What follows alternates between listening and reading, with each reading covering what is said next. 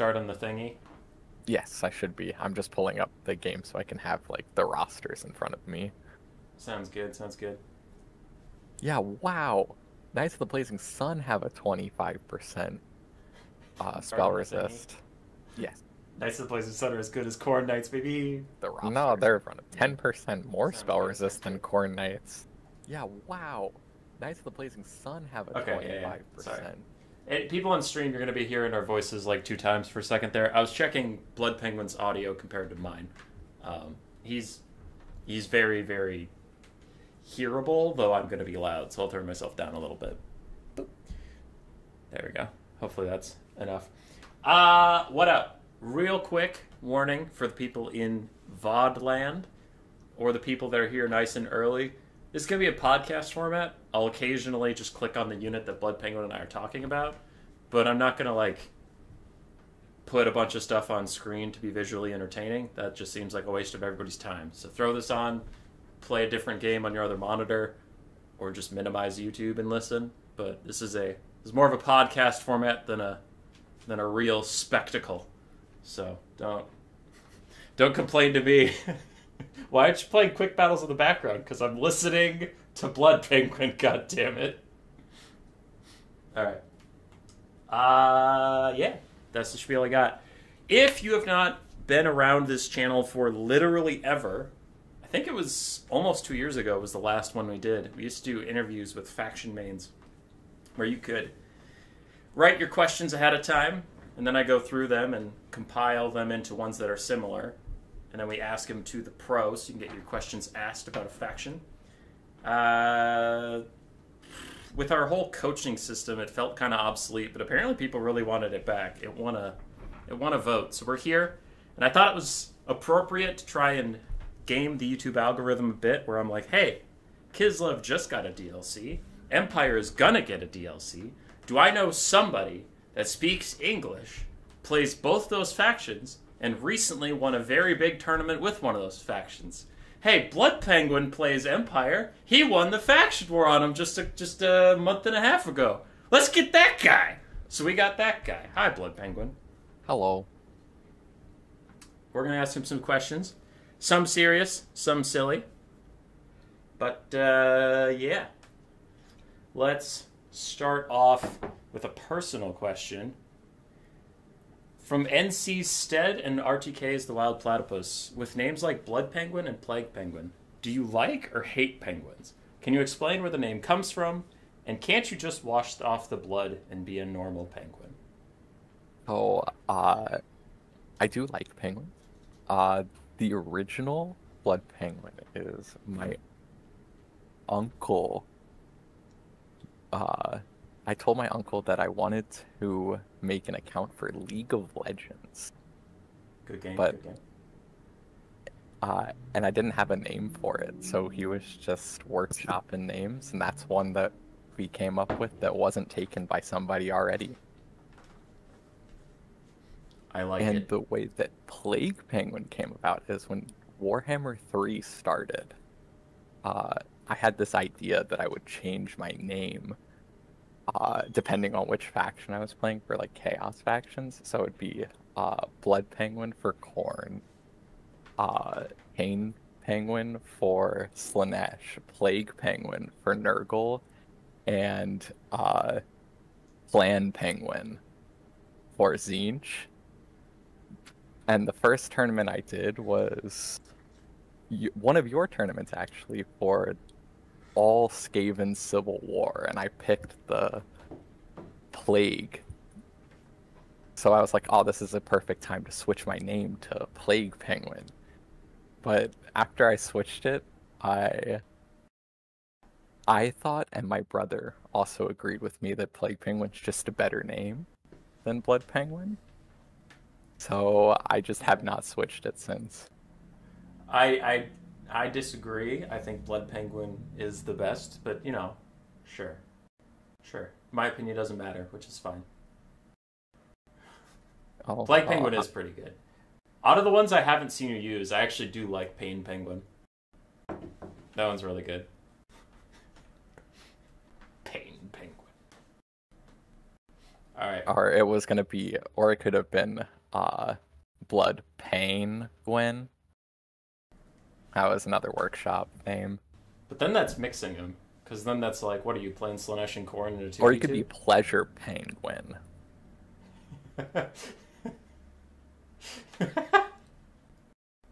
That does not sound intimidating.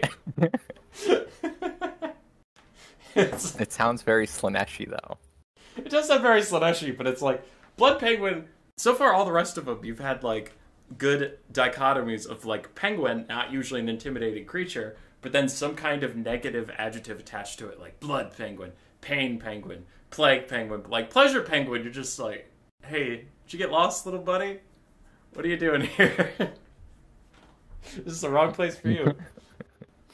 Alright, I like it. Lazy Captain asks, Sotek or Sigmar? Seems like a silly question, considering it is a silly question. One of them is like the God Emperor of Man, and the other is some like heretic snake. Alright. You're not even the main god of your faction. Get out of here. Sigmar is the best.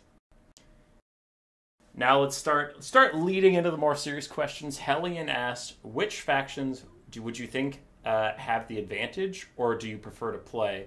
Is it a faction with wide unit variety, or a roster with a smaller roster but like better on average units? And the two examples I could think of would be like Norska has a tiny roster but some of the most cost-effective units in their slot in the whole game, whereas like the Empire, for example, is a huge roster with a bunch of average or slightly better than average units in their tier, but having all the options is what makes you strong. So I tend to like having the variety of options more, just because I like when you build an army and all the pieces work together that allow you to win the game, as opposed to just building around like one centerpiece. Which is why I play Empire, not like Lizardmen. But that being said, like Norska is a fun faction. I like to have factions that have like a clear idea behind how you play them and how you win the game. So the Empire is like a faction where you have the cavalry and the infantry support the ranged units. Everything is working together, but none of those units individually are fantastic. Where Norska, every unit has some amount of punch to it. And that's the fact that they are two distinct factions is what I really like about it. Which is why like the multiple chaos gods, it's harder for me to enjoy that, just because there's not as much uniqueness between the rosters. Come on, man. Marauders are my favorite unit. I love Marauders of blank. All my Basic front lines Marauders? Or Norscan Marauders? Or do you like to mark those Marauders? See, the joke there is that all those factions are like the same. Marauder frontline, Marauder horsemen backing them up for some mobility, and some Chaos Knights. What faction am I talking about? Doesn't matter. It's fine. Alright. Let's get on to the DLC stuff, since that's what people really want to hear. From myself, Michaelum, Butcherbird, Surgroot, and Cyrus, a combined question of what 3 units for the Empire would you want from Thrones of Decay? Name at least one multi-model and one single entity. Okay, so the unit that I'm both looking forward to and a little bit afraid of are the Hochland long rifles. So I'm a little bit afraid because I'm afraid they'll be like Giselles, which would on the Empire maybe be a little toxic. I swear to God, if another faction steals my Giselles, let me be special, damn it. Yeah, I would like them to not like make them good against like cavalry, like make them snipers, and they don't like just kill infantry all over the place. Mhm. I would much prefer them to not have penetrating rounds, but they hit reasonably hard. But I'm afraid that they're just gonna be just like Gisele's, except that the Empire front line doesn't fold like a piece of paper. Uh-huh. So, uh, that is the unit that I'm the most, uh, like, I like the idea of having the long range rifles, but I'm afraid of what it will be. Then they have the, oh, what are they called? The Nuln Ironsides, I think is a unit that is people think might be in the game, which I don't know if they're gonna make them armored handgunners or like closer to blunderbusses. Mhm. Either way, that sounds really cool. Not something that the Empire really needs, but cool. And oh, single entity. Uh, the only one that I really want is the Celestial Hurricanum, not because I think it'll be good, but because I don't want the land ship. That seems dumb. We already have a steam tank. It's not that good. You're not making any friends. Yeah, I know. I understand that that's like a controversial opinion, but that land ship is we don't need single entities. If we want single entities, we'd want the steam tank to get buffed. Oh man, the But best Empire player in the world. I wonder what he's saying about my favorite faction. Dude, fuck the land ship. Everybody wants the land ship is wrong. yeah, I think that the last thing that we need is another slow ass machine that shoots cannonballs in a single direction. That's fair. But as like if you want to count like Elspeth, who's probably the Lord, if you want to count her as a single entity, I think that that's a lot cooler than the land ship. And I hope that she has a good niche in the Empire roster. I'm a little afraid just because a powerful caster melee Dragon Lord could be very strong, but if she doesn't have any access to healing, and if she's a little expensive, then she might have a good niche of bringing a powerful dragon caster character, but you need to be careful with her. No one asks me anything, but I would probably want the Knights of More. Um, they're foot knights of the Death God, so they'd probably get armor piercing, magic damage, insanely high armor, and Don't we have Knights of War? I think they're one of those weird electric count units. Yes, they are, yeah. But Wait, they're you they're saying literal dismounted? they're literal Empire Knights. But in the lore that I've read, at least, the Knights of More are like they're almost exclusively on foot. Like, okay, anybody in the Empire can physically get on a horse and ride around, but they don't go into battle on the horses. They go into battle on foot, and they usually stand around priests of More, especially when you're dealing with vampire counts, and the priests of More are like putting the bodies to like eternal rest and whatever. Usually have 4 or 5 Knights of More standing around just waiting for vampires to come cause a fuss. Like, I don't know. They're great sword badasses. Question for Blood Yeah. Penguin: why does no one ask Hummus anything? Yeah. So I would like that. I was also talking to Cyrus. Something that could be cool is take Aspiring Champions, like the style, and do a Witch Hunter cadre. So it's like, Oh, yeah, that could be cool. yeah, it's kind of a mix of Aspiring Champions and Maneater Pistols, where it's just like, here's 12 hybrid units. They need to have enough. They need to have enough missile strength to be annoying if you just ignore them. And then if you go fight them, they have some pretty solid melee stats. But of course, since it's Witch Hunters, they'd have low armor, not like literally Aspiring Champions. But I think that could be kind of fun. And they've actually done pretty well with those in Game 3. Like, Maneater Pistols are a good unit. not overpowered, but they're good. The Severed Claw are really, really good units, so it's like, oh, okay, maybe if they did that, it wouldn't be a terrible meme unit like the original Aspiring Champions were. Yeah, I mean, I haven't thought about that, but that actually does sound like it'd be cool. Witch Hunter Cadre.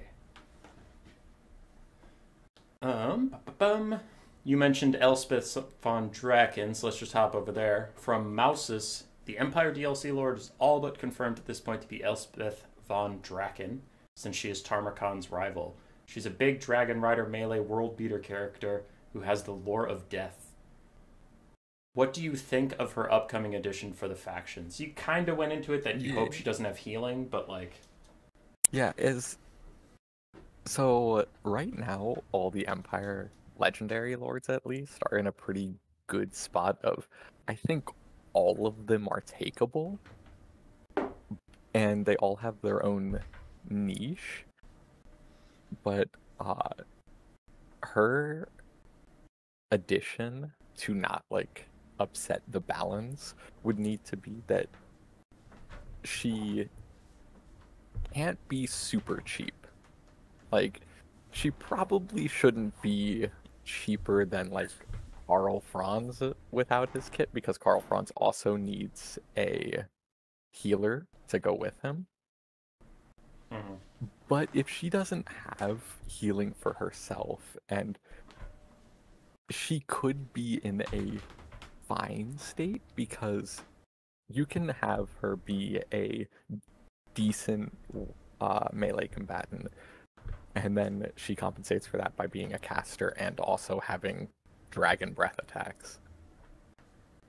So, as long as she's fairly priced, I think that she's going to be a good addition to the Empire roster.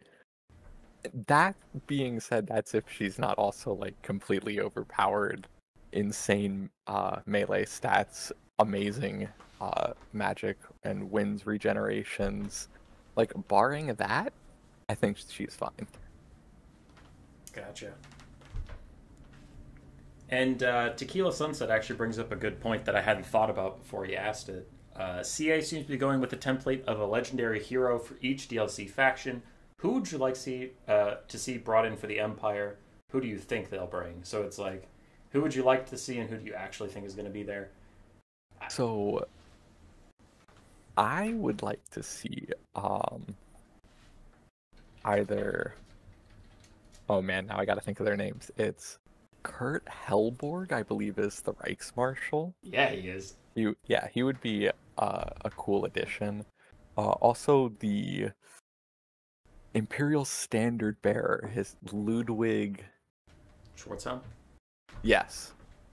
He's another character that I would like to see, and those are characters that could just be more for, like, holding the line, inspiring the troops, and rallying them to make them fight harder.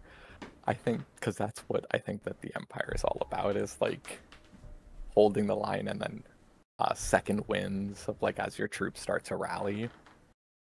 I think, though, they're going to add Theodore, oh man, the Griffin riding, or the Demigriff riding champion of Nuln. Theodore something. Boo. He's the one who killed Tamarin in lore. A Bruckner. Sounds like a loser. He's not the real. He's not the real OG. Yeah, I think that he is going to be the Lord, though. He rides a named Demigriff that causes terror in tabletop. He's just a fantastic duelist, is his thing. Which would be fine. That's not, like, I like the Demigriff mount. I think that's cool. But I think he is the most likely, and he'll just be a great melee combatant, which the Empire does have a lack of in the hero department, so at least it'll fill that niche, but it's not who I'm hoping for. I'm hoping for Kurt Helborg, and I think he is the second most likely. I didn't even know the guy you just said existed, but after you described him, I'm like, that sounds like a surefire thing. But I think second would be Kurt Helborg. And then I really want Matthias Thulman Witch Hunter. He had a standalone series of books. It was a trilogy. So it's not like a long shot from the lore perspective, but I don't know how they make him special. It would just be a witch hunter. Because even in the story, he's not meant to be a particularly amazing witch hunter. He just is one. So it's a long shot, but... Yeah. I've never heard of him, but it sounds cool. I was also thinking, I just remembered Luther Huss. That's another character they could add, but I don't think it would be this one. What about Azhag the Slaughterer? What about Azhag the Slaughterer? What if we put him on Empire? If we put Azhag the Slaughterer on Empire, he would be fantastic. I don't think you'd ever bring him on as a Wyvern, but he would be fantastic.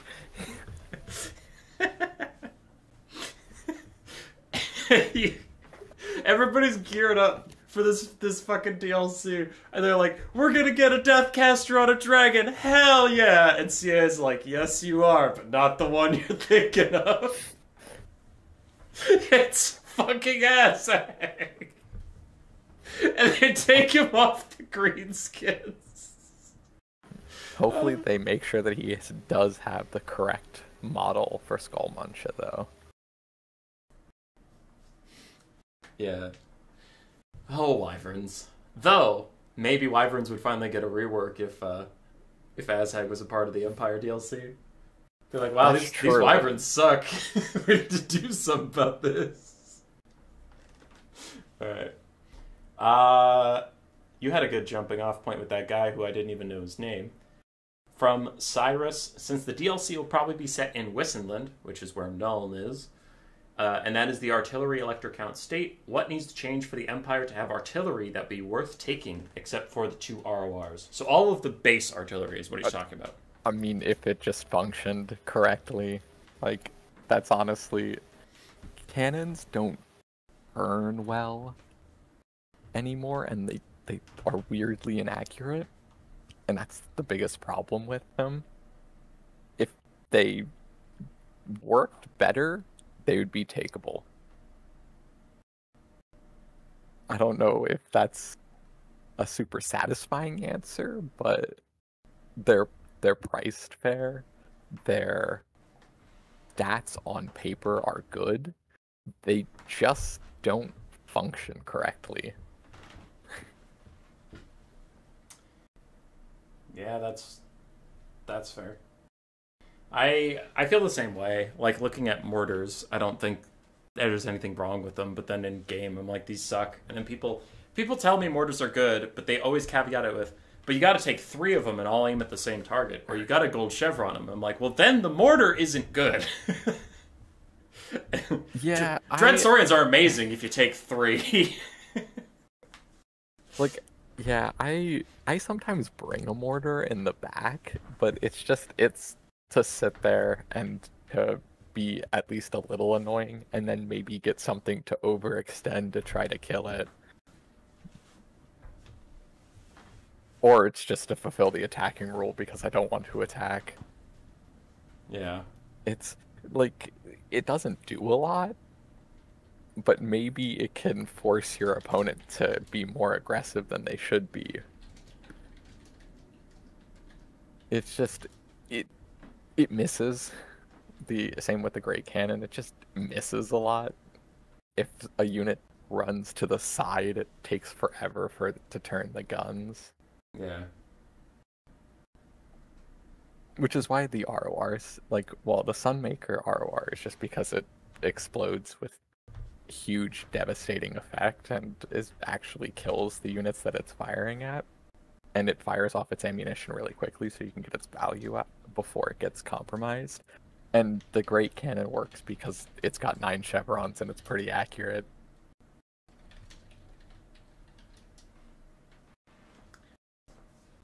This is more of a Thrones of Decay question in general than just the Empire part of it. But Olaf the Moose asks, Are there any special ROR units or abilities that you are hoping for in Thrones of Decay? And his example is like the anti-healing passive on the Mordheim Beowulfs. Like, is there any stuff that you're like, this would benefit Total War Warhammer as a whole, and I hope they add it? That's hard. Um, I don't know. Like, I don't know if we need more like Dark Blood in the game. I, that's an ability that's just hard to know if your unit has been affected if one model is out on the side, and then it makes you feel really bad if you cast Regrowth. Mm-hmm. But the unit that has an ability that is like, for me, the coolest, that it's kind of already in the game, it's on the extended roster. The Stair River Patrol has suppressed, which just the unit that they're shooting at is slowed. I know that that's on Rattling Gunners, I think. It is. Yeah, so that's something that I think that the Empire would like, is just a slow people down that you're shooting at. As for abilities that they could get that are new to the game, I don't really know if they need a ROR that does something. I mean, there's things that would be nice, like if they had something that blinded people, if dazed, but that's not really game changing, and it's not really something that the Empire is desperately looking for. Mm-hmm. Something that I think could be fun would be lowering the heal cap of a unit, where you wouldn't want it on like crossbowmen where anything they touch just immediately gets heal capped, but like put it on something significant, like if you had Elspeth von Draken gets added, and let's say she has like some ability called Dark Corruption that she can use. It's a bound thing, and maybe she has 2 uses on a cooldown or something. But when you hit something with it, its heal cap just becomes what its current health is. So you eliminate all future healing that could happen to this unit. I think that could be pretty good. Because it's not like... Yeah. It's not the immediate damage, right? You're not just killing a unit Mm-hmm. outright. If you use it on something that's full health, that thing's still going to be full health, but then your opponent has to tinker what they're going to spend their Winds of Magic healing and stuff. It could be interesting. I could also see that being like, really overpowered. Would it be like a permanent thing that sticks on them? Like, even if they get away from her? Oh, you're thinking... Well, that would have to be an aura, but that could be interesting. Because, like, it happens in campaign all the time where you start a game, and if your multi-entity models are wounded at all, they start out heal-capped, and that is really tough. Mm-hmm. So it's like, oh, what if someone just had that power? Well, now that I'm like looking at some of the units, you were talking about the Knights of More, if they introduced them as more of like their foot variant. If they wanted to do that as like a ROR version of the Great Swords, and they make it so that they're like an anti-undead sort of unit, models can't be resurrected while the Knights of More are in contact with you. Something like that. Yeah. Which would work on the, I guess, Revocation Crystal as well, but Dude, that would be neat. The Knights of More suck. I just took a look at them. They don't cause terror. They don't have magic damage, but they cause terror, and they have immune to psychology and an aura that only works if they're in melee. Cool, bro. How many people do you have fighting around them that need ITP? If they already cause terror, they don't even need it. What the hell, Knights of More? Yeah, they're also flanked by like the Knights of Everlasting Light, which are just insane, and the Stubborn Bulls, which are also great. Oh, the Knights of Everlasting Light are amazing. Silver shielded instead of bronze, magic damage, and a -8 melee attack aura just constantly. That's awesome. Stubborn Bulls are also awesome. Yeah. Damn, Knights of More. No one will miss you. And they cost 100 more. And they cost 100 more. You're not wrong, but you are kicking them while they're down. I already listed enough reasons that they're not good. Alright. Moving on. We gotta move on. We can't keep having interesting conversation. We have bad conversations to get to. From Cyrus, would you like heavy war wagons? For anyone who doesn't know, he's referring to the heavy war sleds of Kislev. No. Come on! I mean, no, that sounds horrible. Doesn't everybody already complain about war wagons? Nah, get some heavy war wagons. Why, like, what, you just want to give them more armor and make them better at melee? Like, does that sound fun? That's a good question. I like that. I mean, and also we have the steam tank, which is like, I mean, it's the sad older brother of the war wagon, but like, if this is basically what I would want a heavy war wagon to be, just better. Give us light war wagons that are faster. They need to be faster. Alright, Coops and Nurgles PA, on that note, is there anything you really don't want the Empire to get in Thrones of Decay? Something that would be toxic? Is there... Well, I talked about the Jezzails, and I don't want the land ship. That sounds terrible. Other than that, no, I don't think that there's anything that I'm super, like, please don't give them this. It's just that the land ship is, like, it's either going to be terrible or it's going to be toxic if it is introduced into the game. Because how could it not? And the Empire just does not need Jezzails. No other faction needs to get Jezzail. Stop pushing Jezzails on factions. My answer to that is actually very likely, and I'm ashamed you haven't thought of it. 550 Grenadier foot guys. You think they're gonna get Grenadiers? Yeah. That would be very bad. That would be very bad. They're gonna get it. I mean, did you see the 500 gold unbreakable halberds of Kislev? These guys are getting 500 gold grenadiers, dude. Yeah. The Empire really does not need Grenadiers. That would be, like, very bad. That would be very bad. No, it would actually be very good for the Empire. It would just be bad for the balance.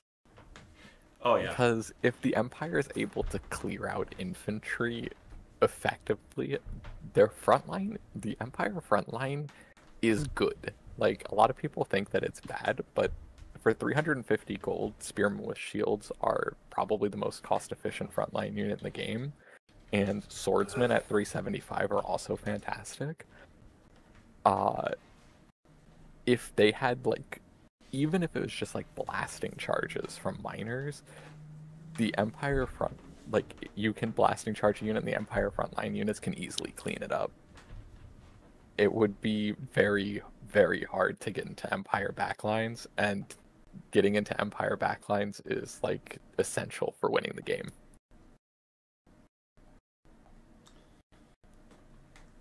So, yes, you are correct. If they did get 500 gold Grenadiers, that would be extremely toxic. That'd be very bad. Alright. From Stead, is there a unit that already exists on another roster? Let's just pretend that CA would copy and paste it and just slap a new coat of paint on it. Is there any unit you would like to see an Empire or Kislev version of? For example, like Bombers of the Vampire Coast, he said, which I didn't read that before we just had the Grenadier conversation, but anything reskinned that you would want on Kislev or the Empire. Let's maybe lean towards Kislev, because this has been all Empire so far. So, for Kislev,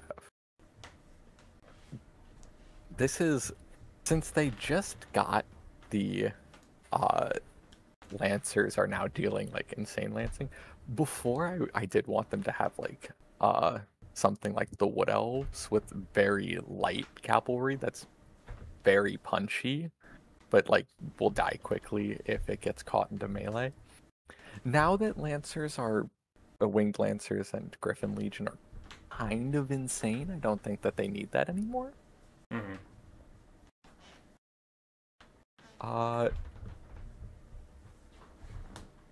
Any unit that they could want. I have one if you need to think. Yeah, if you have one, you can go. I would need to think about it for a hot sec. I would go with Akshina Assassins or call them something like that and reskin Death Runners or Nasty Skulkers. And just like take the Akshina unit model and give it dual knives with some armor piercing, but still stocked and like runs up on fools. I think that'd be pretty good. Or you could reskin Chameleon Stalkers and like make that the Akshina Assassin. But I think like a variant of the Akshina Ambusher would be cool. Yeah, and then a more melee focused version of the Akshina, that could be an interesting unit. Yeah. I don't think it'd be particularly meta, but I think it'd be fun, especially in campaign, having like, you know, a full Vanguard force where you have the main force that you can draw the AI to the gates, and then you have this Vanguard archer slash assassin corps because you take a couple of each unit and then they can infiltrate the back and do that stuff. That's some of the most fun I have with Skaven in campaign. Yeah, I think that giving Kislev a very fast, sneaky, hits hard unit could be nice. Or give them even if you're not going for a Death Runner equivalent, you could go for like a Vanguard deployed Witch Elf. Just something that's low armored, very fast and killy. Mm-hmm. Like dismounted dervishes. Yeah, and of course, when we're talking about these things, you can alter the price, right? It's not like, well, it has Buy Our Blood and all that stuff, but still make it 850 gold like the Skaven one. It's like, no, I mean, you price it appropriately. It could be fun. So, what about Ice Bear Sled Riders with gun axes? They have those. Those exist. All right. They're a fair and balanced unit. From Michael M. again, what, if any, unit for the Empire roster with the upcoming DLC are you most excited or hopeful gets reworked? Not added. A current unit that exists getting changed. So this is a thing that I've been I don't think it's gonna happen, but I would want to happen is like a rework to actually Empire Knights, but not changing what they do now, but changing how they work with if they're going to add a bunch of knightly orders, are they going to keep adding knightly orders just as their own individual units, or do they make it so that it's a mark that you give them, similar to the Warriors of Chaos? And in tabletop, they also have the inner circle mark that you can give to knights to increase their stats a bit. So my idea would be for making it so that you can pay to give them the inner circle upgrade, or otherwise you can make it so that there's Empire Knights and then Knights of the Inner Circle, and then you can mark those into being the knightly orders. You make me so mad.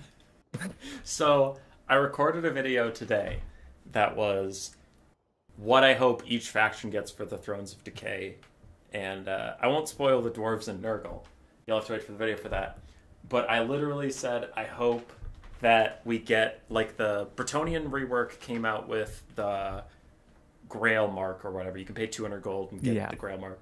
And then I mentioned the Chaos Dwarves also have that Demon Forged clicker. Yeah. So they seem to be adding these clickers. And I was like, man, it'd be so cool if you could take Empire Knights and, like, if you pulled them up, you'd get a clicker. And, like, you could turn one of them into, you know, the Knights of more, like, some of the campaign exclusive ones. You could just pay more and use it on a clicker.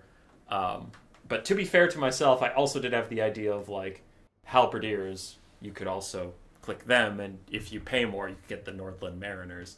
Like, so giving the Empire roster some of their more Elector Count flavor units, of course, priced appropriately. Before anybody's like, the Kerber greatswords, fucking unbreakable greatswords for like 700 gold. Yeah, I mean, you could probably put that upgrade at like 350 gold to turn it on. But like, my point is you could make the campaign exclusive units part of the actual roster with the clickers. I do really like the Empire campaign exclusives. A lot of them, at least. If you're like, what is the unit that you want most on the Empire roster? The Noble Sons Abroad. They're right there. This unit is amazing. I wish it was in the game. But if you could do that with any of your campaign exclusives, that would be cool. You'd probably have to change how some of them work. Some of them are a lot better than others. Yeah. But yeah, that's the rework that I would want. Like, I would love to have the campaign exclusives in. I don't know if that's something that they would do. But something that, like, for the rework question, I would say, like, Empire Knights, specifically, like, the Knightly Orders and the Inner Circle upgrade being things that you can add to them. I like that the Eldred Guard Spearman Elector Count special unit that's too OP to even have in the game is just Peasant Long Spears. That's all it really is. They're 70 armor, though. Alright, Jade Warrior Halberds, then. Oh boy. Look at those stats. Those are some 600 gold stats, boys. Yeah, they actually have exactly the same stats of Empire Spearmen.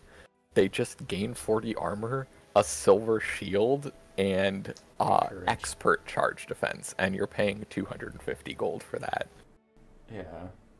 It's like, wow, no way. Yeah, that one's definitely been power crept, where it's like, that could be pulled out of the extended roster and probably still wouldn't even see play. Yeah, for sure. I mean, even the Caribou Greatswords, as much as people say that they're really OP because they're unbreakable and they have bathed in blood, which is true, they also cost 1,100 gold. They're, like, quite expensive. They probably wouldn't see that much play. Yeah, I could see, like, one to hold your vanguard position. Like, just the center of your line is never going to break. Mm-hmm. I could see that. All right, back to the questions. Sure. Back to the questions. Lamb Sauce King asks, what would be the most important Empire unit to be added to improve their roster? We talked about that ad nauseum, but I think, like, as you mentioned, the Empire Jezzails, if they get those, the Hawkland rifles, sounds like they would need the actual, like, if you're not talking about game balance, if you're talking about just raw power creep, then that seems pretty fucking strong. That or those grenades that you're talking about. Or the grenades. If you're like, what is one unit that you could throw onto the Empire roster to make it the most overpowered it could be? It's like, I mean, Illyrian Reavers probably. Yeah. That, like, any fast melee light cav that's cheap, that would just make the Empire roster completely insane. Not because you necessarily use it to dive enemy backlines, but because you can use those to just stop enemies from getting into your backlines for cheaper than an Empire Knight. Mm-hmm. Not that they should not get that.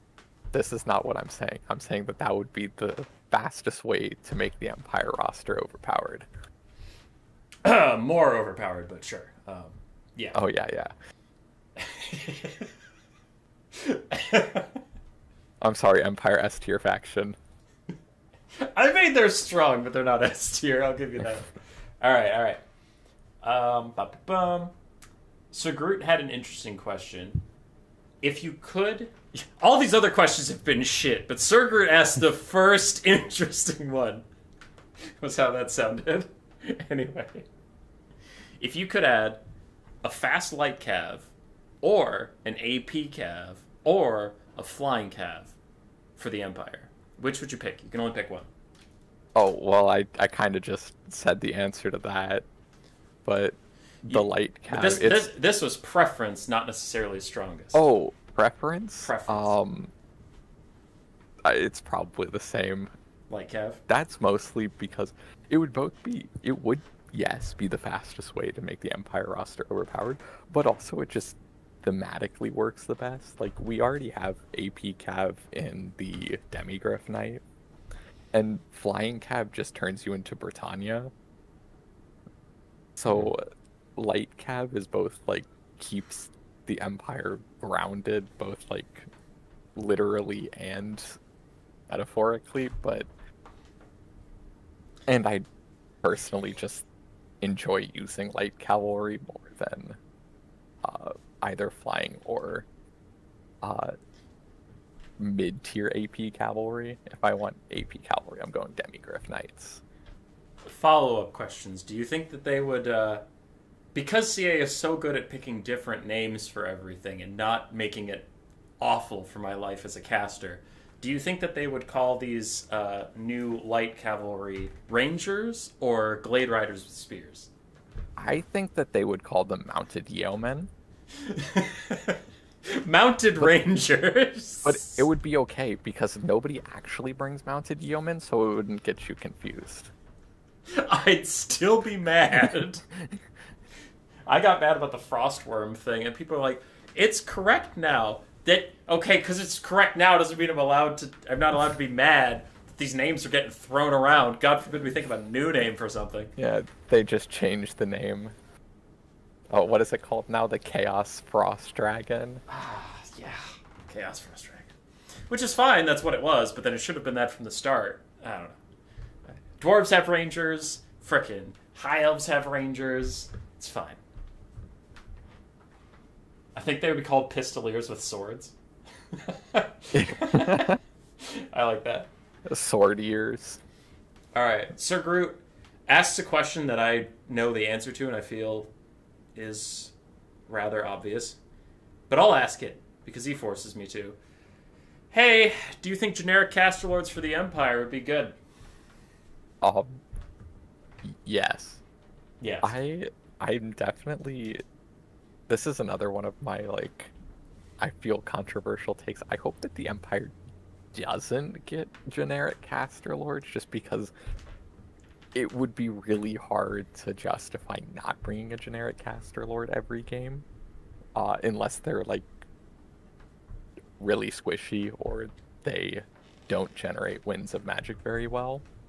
Because the Empire generally wins the game based on its army, not its lord. You can use your lord as like a terror bomb a lot of times. Boris is particularly good at that. But you can always bring an army that is a huntsman general, stripped down from everything, and then try to win the game off your army. Because the Empire just uses the combined arms, and that's how you win the game. So adding generic caster lords would just make, especially if they have something small and fast like a Pegasus mount, that just makes it so that you pretty much, the correct way to play the faction is just bring a cheap generic caster lord, stick him on a Pegasus and keep him safe and flying around while you win the game with your army, which is just not the most interesting way of winning games. And having like fun legendary lords is really neat, and the Empire has a lot of unique ones that are currently all very viable, and I'd like them to stay that way. Pigman202 the best and the Epic Dwarf asking the same question. The Epic Dwarf in chat right now. Where's my Metal Mage hero for the Empire? I'll answer this one. Balthazar Gelt is the only Metal Mage. He's the only one. You can't have another one. He's special. He's a special boy. All right. And why would you want another one? It's Balthazar Gelt. Balthazar fucking Gelt. Who else is going to welcome you to Estalia? Fucking nobody. Look at that face. Listen to that voice. Actually, the point is you can't look at that face. Look at that mask. All right, all right. Do you think this is from Michael? Do you think Empire and Kislev, ooh, they're included. Empire and Kislev would benefit substantially if CA were to reintroduce old Total War features like characters being able to dismount at will? No. So dismounting specifically has always been like a very niche mechanic in it was in Napoleon, I believe, Empires and Shogun. In Napoleon and Empires, there were buildings that you could get into, so having a unit like a dragoon could dismount and storm a building, which is not usually necessary, but it could be useful. They could also go into a building and hold it if you were afraid that they were just going to get shot on their horses. So that was like a very niche but useful situation. And in Shogun, cavalry could get caught in combat animations and killed very quickly by spearmen, even of like vastly lower quality. So like Yari Ashigaru could just murder katana cavalry. Yeah. So in like very specific circumstances, you dismount your katana or cavalry so that they could fight the spearmen on foot. In Warhammer, your cavalry is not going to get completely massacred by spearmen usually, and the games are also much quicker. So just cycling out of fights is easier, and taking the time to dismount would just not be worth it, like in any circumstance ever. Now, light infantry formation, so where your army spreads out, that could be useful because spreading out ranged units would make it so that they're less likely to get burning headed or hit with mortar or indirect explosive fire.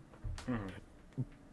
But that's super niche, and it's fine. It would definitely be a buff, but it's not something that I think that they would add, and it's not something that would help to any like really noticeable degree. It'd just be kind of neat. All right. All right. Last question of the new stuff category. Anti-Kaiju and Nurgles PA. Could the Empire play another way that is not Kite after they get some of the new stuff? Or will Empire players continue to just use Outriders and War Wagons? I already think they can play things besides Kite, yeah, but I'll ask the question. Yeah, I don't really kite that much. It's not really my playstyle, and the Empire can kite, but it can also do like pike and shot builds or mass cavalry builds. So the short answer is they don't do that already. But the longer answer is they're probably still going to be able to kite. It's something because the Empire is just a faction that specifically and intentionally can be played in many different ways. So they probably still will be able to kite, but they might have other tools that make it that they're stronger when they're not kiting, which I don't know if that makes them more or less toxic yet. All right. We'll have to see on those grenades. This has been a lot of serious questions. You've been talking about a lot of serious stuff. We need to stop doing that. We're going to do some really quick, dumb questions. All right. We got to get through these at one point or another. From Coops, how does it feel to be confused for Anticity constantly? See, I don't feel that way. Like, I don't think I sound like him, but I've been told many times that I do, in fact. So I guess my opinion is not valid on that matter. All right. You feel great about it and you agree. I hear that, buddy. I hear that. From Segos, if Empire is S tier, what makes Skaven so OP and Sir Groot smelly?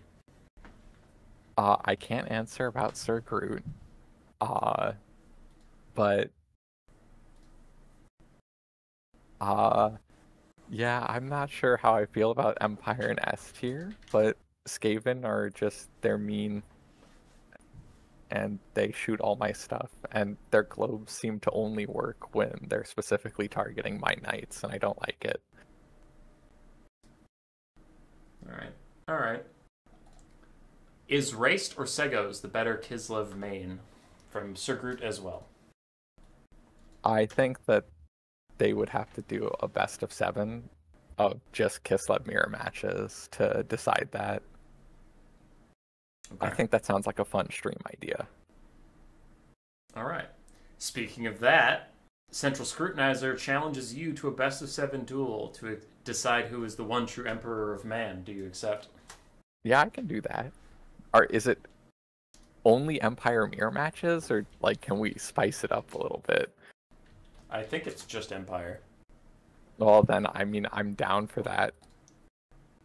But I think that we have to do one build and then play against each other 7 times. Alright. We pounded through a couple silly questions back onto the real ones before too many people lose interest. Let's see. There was one that you just touched on that actually could segue well, but let me find it.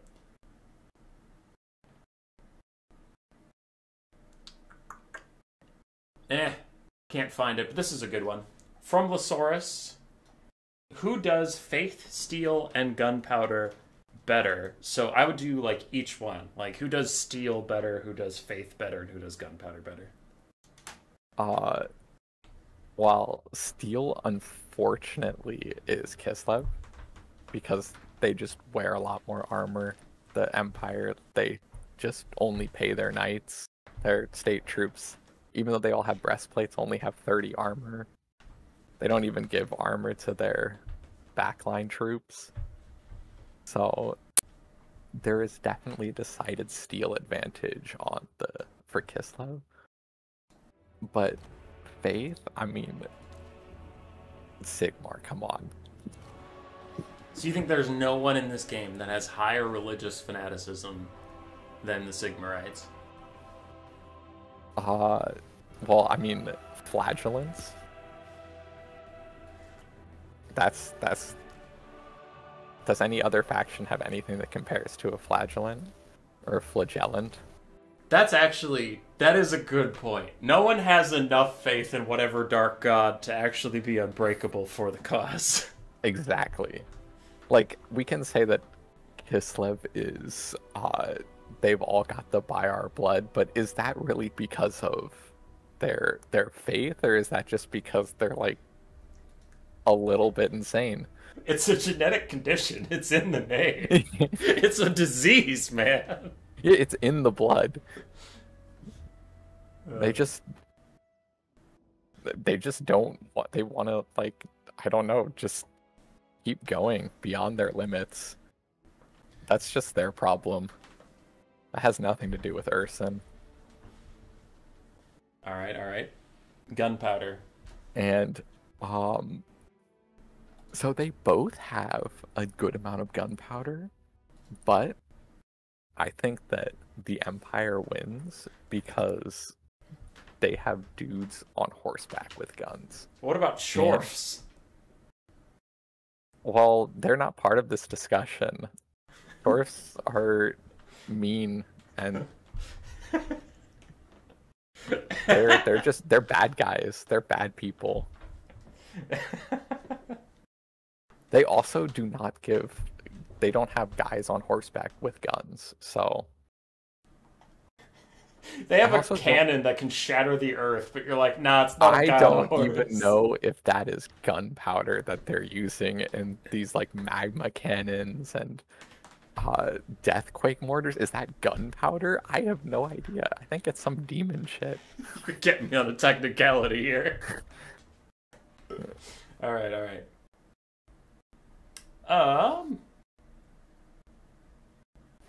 You mentioned them. Cyrus asks, when are flagellants actually worth it? Oh, so this is flagellants have become kind of obsolete for a couple of reasons in Game 3. The first is just the switch to ultra unit size makes it so that all units across the line hold a little bit longer than they used to, which already like cuts into the flagellants realm of being the unit that sticks around. And the thing that really like nail in the coffin for the flagellants is the slight price reduction that Empire State Troops got. So Spearmen from 325 to 300, Spearmen with shields from 375 to 350, and Swordsmen from 400 to 375. So Spearmen without shields at 300, you can get 2 of them for the price of 1 flagellant. 2 Spearmen is always better than 1 flagellant. It can cover more ground, and the 2 of them together will hold longer than 1 flagellant with its pathetic 12 melee defense. The flagellant will gain melee defense from its ability, but when it's losing in combat. But that just makes it so that it loses slightly slower. Whereas the Spearman with Shield, like, if one of them gets deleted by arrow fire, at least you've only lost 300 gold. If the flagellant gets deleted by arrow fire, you've lost 600 gold. So, and the Spearman, you still have a second Spearman. Mm-hmm. It's the same fate that Sigmar's sons suffered, because Spearmen with shields now, you can get 2 of them for the price of 1 Sigmar son. And 2 Spearmen with shield. This is one of the best frontline units in the game, as I said earlier. There's just not a huge point in bringing Sigmar sons, even though they are a fantastic unit. Mm-hmm. It's just, if they cost 25 less gold, you would probably see them brought, because then it wouldn't just be 2 Spearmen with shields, it'd be some like a Spearman and a Swordsman. But as it is now, they're very expensive, and they're too squishy for how expensive they are. I see. Alright. Well, someday they'll be good again, I guess. I miss them. Yeah, if they had any more melee defense, they might be fine. If the strength of the pennant was like an actual buff as opposed to required for them to not completely suck. Sigmar asks, what are the Empire and Kislev's best and worst matchups? So I'd say one for each. Like, what's the Empire's best and worst, and what's Kislev's best and worst? The Empire's best matchup, in my opinion, is the Wood Elves. Because the Wood Elves just struggle a lot with massive amounts of knights. The Empire can just put 4 Empire Knights and 2 to 3 Knights of the Blazing Sun on the field, and then the Wood Elves just kind of suffer. If you kill all their archers and your Knights trade up into the Wood Elf cavalry, it just is a hard matchup for them. Mm-hmm. Their worst matchup is probably, Don't do it. these days, either the Lizardmen or Greenskins. Yes, Skaven's not on the list! Yeah, Skaven's not on the list anymore. I know you hate Skaven, but I was gonna call you a slanderous person if you said Skaven was their worst matchup. No, Skaven is not a good matchup, but it is not entirely terrible. It's not entirely terrible. The Greenskins and Lizardmen, it's just, they can throw a lot at you, both cavalry coming in, cheap infantry that can slip into your lines. They can both challenge your cavalry and press so you struggle, your Empire Knights can get killed very quickly, And once you lose the Empire Knights, they can start slipping in through the cracks to get onto your backline units, which are absolutely essential for you to win these matchups. Mm-hmm. So you need to get, like, you kind of need to focus fire on the high priority units, whether that's the Dread Saurian or whether that's the Kislev Boar Boys, or I'm sorry, not Kislev, the Greenskin Boar Boys, before they compromise your backlines, because them compromising your backline is almost inevitable. You just need to deal as much damage as you can before, and hope that your lords can carry the day. I like your Freudian slip that Kislev's new lord is also Azek. It is true, though. Kislev is a terrible matchup for the Empire for the same reason, but that's actually because of the new buffs. Yeah. But going to Kislev, so for their... Kislev is probably the strongest faction in the game right now. Their worst matchup is more like factions that are potentially capable of beating Kislev, which is, again, probably lizards and... I mean, lizards and greenskins might be the same thing. They have a lot of the same general weaknesses as the Empire, where if you can challenge their cavalry, it limits their play. Kislev is just... their roster is a lot stronger. Like, their units in general are a lot stronger than the Empire right now. Mm-hmm. So they don't struggle as much, but both the Greenskins and the Lizardmen can still put up a decent fight by picking off individual cavalry units, winning big cavalry engagements, and then using that to snowball into the backline of Kislev. Mm-hmm. If they have a backline. Sometimes it's just armored Kossars, which won't win the fight by themselves if you can take out all the high priority targets. The best matchup for Kislev is...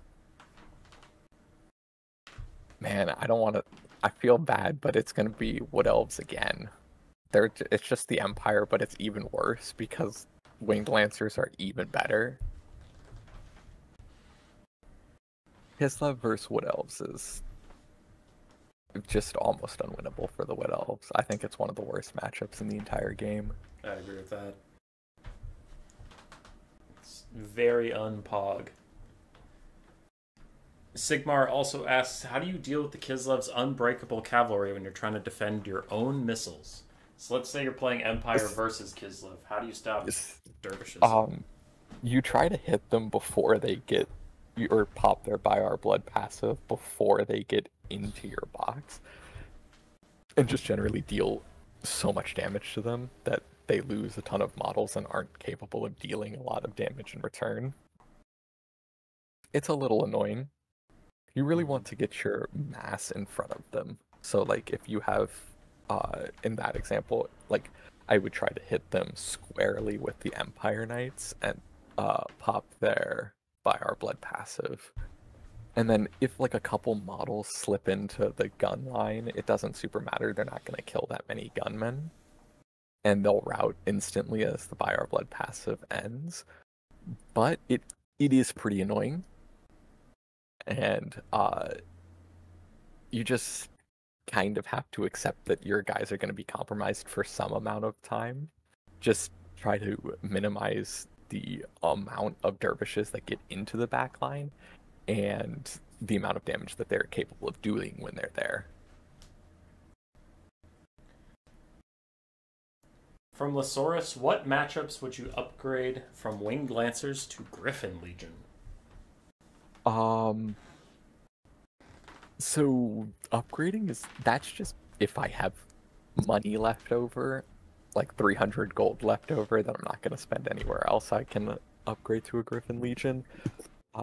Or if I want more than 4 Winged Lancers. It's not something that I am going to go, oh, I need a stronger cavalry unit than just the Winged Lancers. It's more that if I have extra money to spend, then it is a massive improvement to the Winged Lancer, so I might just throw that money behind the Griffin Legion if it's an important cavalry matchup. So an example would be versus like the High Elves. I might want better cavalry that's more armored to survive the arrow fire, or that the low AP spearmen. I'm not gonna intentionally bring Griffin Legion before bringing Winged Lancers, just because the Winged Lancers is a nice price off. But I would, if I have 300, 600 gold left over, and I'm out of like the Kislevite warriors, 600 isn't enough for an armored Kossar, I'll just change 2 Winged Lancers into 2 Griffin Legion. Alright. We have a bunch of questions about lords. Papa Palpatine asks, can I use Boris in a competitive build? I assume he means Boris Ursus, because Boris Todbringer is taken quite a lot. Yes, Boris Todbringer is amazing. Boris Ursus, he is okay. He actually got kind of nerfed with the rampage changes, unfortunately, because he rampages himself with the Fury of Ursun. Oh, yeah. Which is unfortunate, but it does give him terror, which is something that a lot of times players don't realize, that you can trigger a terror bomb in the middle of their forces.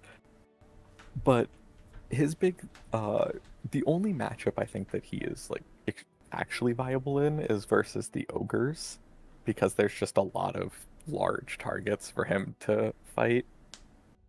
He does require a patriarch and a caster, which makes him very expensive. Mm-hmm. But he is a good combatant.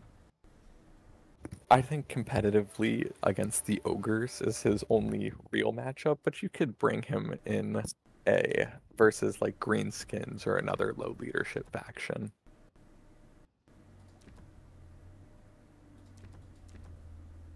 Damn.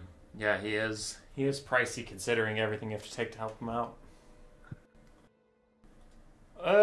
Right. This one is inclusive. Gotrek, where were you? Since we're on lords. Damn it, I lost the question. There we go. Gotrek Starbreaker. What is the best use case for each lord, including the non-legendary ones? He didn't say Kislev or Empire, so I'd say both, but also like rapid fire. Not like... Okay, rapid fire. Starting with the Empire. Sure. General of the Empire, don't bring him. Huntsman General, strip him down entirely and bring him just to be the cheapest lord that you can bring. Marcus Wolfhard, same thing as the Huntsman General, but you want a better, cooler lord that has a snare, but you pay a little bit more for him. Balthazar Gelt is if you want the cheapest possible lord that you can bring, and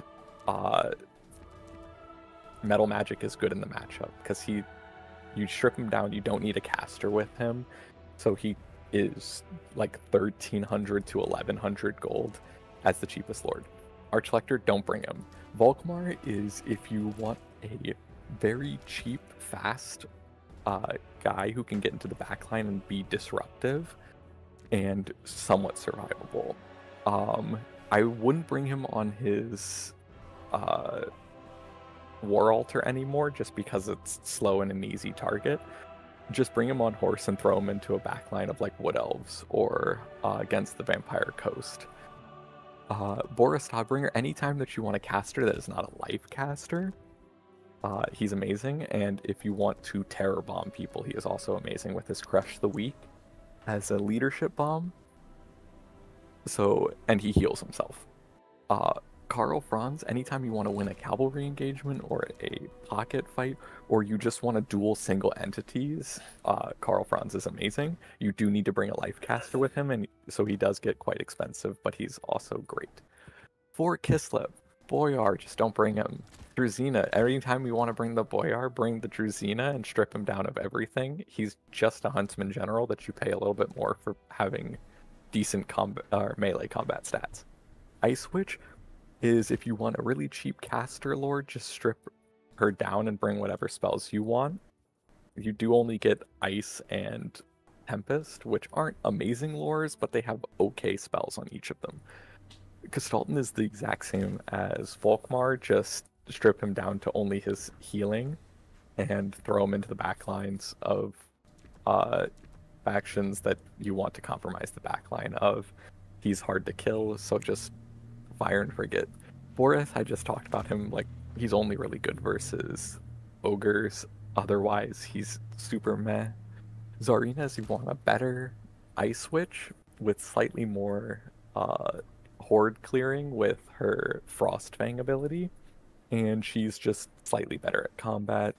She has the Crystal Cloak if you're spamming the cheap Kislev or Lore of Ice spells, and she's just a decent lord, and Mother Ostankia is probably the best lord on the roster. She still has her Gulias and Spirit Bear for healing and just like infinite, for whatever reason, bombardments, and she also has her Cauldron, so she has artillery shots.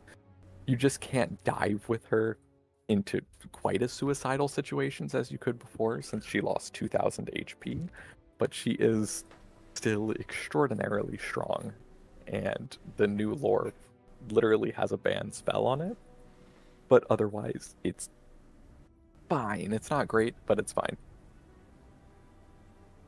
Yeah, if you're in quick battle, there's no reason not to take Vengeance of Spirits. Yeah, it's disgusting.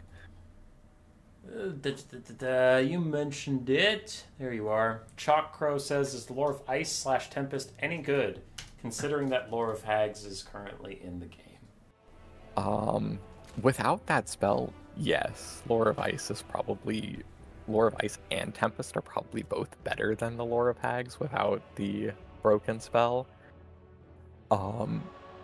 Lore of Tempest has Hailstorm, which is just kind of bad Searing Doom. It's slightly bigger radius, but which makes it worse. But it in essence, it's just Searing Doom. Blizzard is actually a really good kill spell. Unfortunately, the Ice Witches don't really have a great way of generating wings of magic, so, or the Ice Witches do, the Ice Maiden, or the Frost Maidens don't. But Blizzard is actually a good killing spell. It's basically just an overpriced Pit of Shades. Ice Maiden's Kissed for Lore of Ice is decent at clearing out low armor chaff units. It basically works like old Windblast used to. Frostblades is an okay melee buff for a unit, and Death Frost is an actually decent Spirit Leech effect. So they don't have many good lore or spells on each lore, but the spells that they have make them viable in most matchups. All right. Rusty asks, if Karl Franz had a regen item, would you take him more? Yes. Obviously. Karl Franz's only weakness is that he requires a life caster. If he didn't require that, then I would bring him at every game. Why wouldn't you? He's quite good. Michaelum asks, should Empire and Kislev share more lores of magic?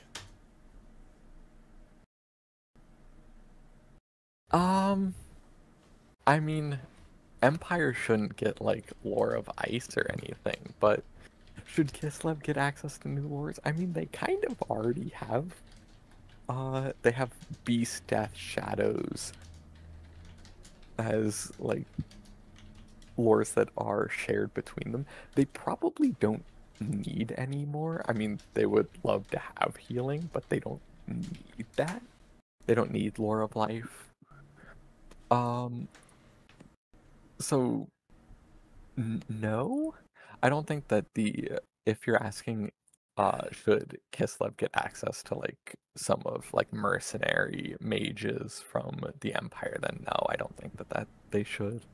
I think that keeping them with their own lore of magic, or you pay for a hag mother that has, or a hag witch that has, uh, the lore of beast, death, or shadows, is enough to keep them distinct.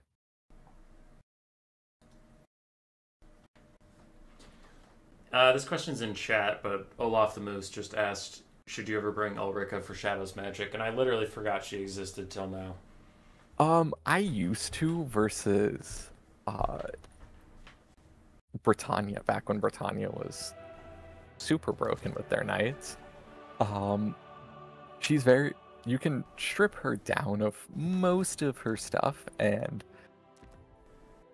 get her to, I have 1650 as her price right now. You can get her to 1500 if you remove the hunger. But Dancing Blades is a legitimately fantastic ability. Buffing herself and debuffing enemies by 24 melee attack. That's just a fantastic ability that allows her to help win cavalry engagements that she's involved in.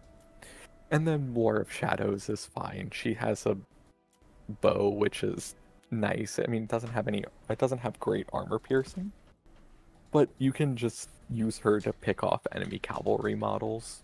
And she's expensive. She's not amazing, but she's not completely untakeable. Gotcha. Alrighty. Speaking of lords and magic and all that stuff, Tequila Sunset asks, what would you change about Balthazar Gelt to make him more interesting? I don't understand the question. Balthazar Gelt he's Balthazar Gelt. What could you change about him? He is the only metal caster on the entire Empire roster. He is the cheapest lord option that you can bring. And he is a remarkably mid melee combatant. And he comes with a nice spell resist and decent missile resist. So he is a extremely reliable, cheap, and effective lord that fits really well onto the Empire roster. And currently he is their only mage on their roster, but Elspeth probably will join him there. Boo! Boo! But if she's the expensive caster and he's the cheap caster, then they should be able to like have enough separation between the two.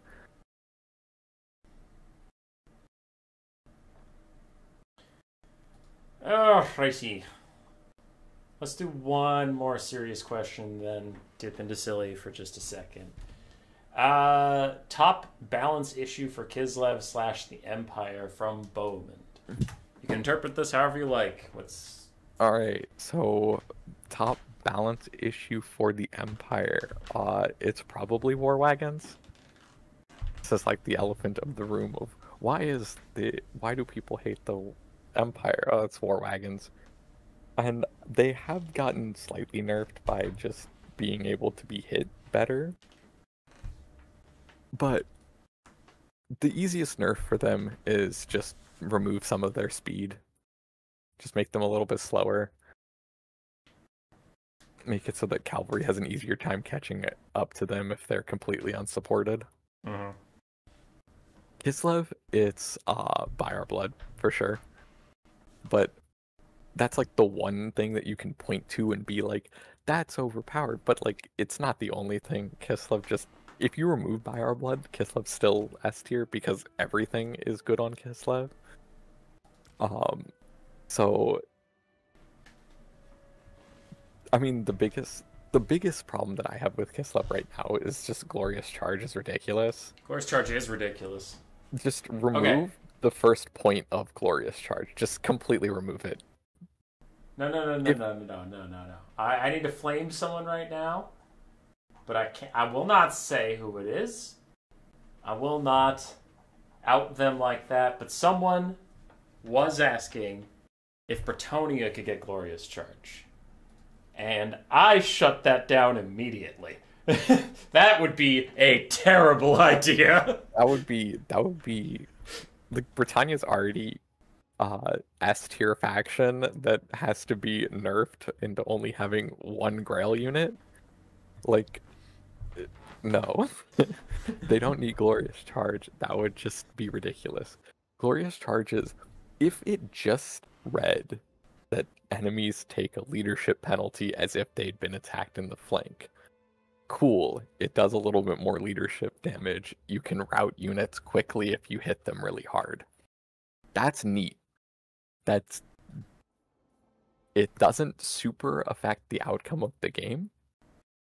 And it's a nice little buff that says, hey, winged lancers, they have the wings that make them spooky. That's cool. The charge bonus duration being doubled is completely insane when their charge bonus is 70. It makes it so that they just will punch up into units that they have absolutely no right punching up into. Yeah. And it makes them one of the most cost-efficient cavalry units in the game. And you don't need to be microing them super hard to get value out of them, but if you are microing super hard with them, then they go from an S tier unit to like an S plus plus tier unit. They just cycle charge back and forth between units. You have an infinite charge bonus going, and they're just completely insane. I have 3 quick questions for you because they're all kind of the same but different enough that I couldn't group them. Michael M asks, should low tier Kislev units have Buyer Blood, like the Kislevite warriors or the Kosovite dervishes? Okay, so this is the hard question because I would say yes, but not the way By Our Blood is now. Because I think that By Our Blood needs to be changed, but I like the idea of it, where if you're like, how does each faction win the game? Like, the whole Kislev conceit is that Kislev is they are gritty, they will hold their ground, and they'll fight beyond their limits to like grind out enemy armies. I like that idea. I think it makes them unique compared to the Empire or Britannia or Grand Cathay, so the other human order factions in the game. It does cement them as a different playstyle. The problem is right now, the way that By Our Blood works is like very uninteractive. It just makes it so that your units, every Kislev unit is going to be annoying. So I would say don't remove it from their low tier units, but change how the entire thing works. And I do have ideas about that, but I think that there's a question about so I don't know if I should save that. Yes. Okay. That's why there were these 3 questions that it's like, they're all kind of close, but they're different enough.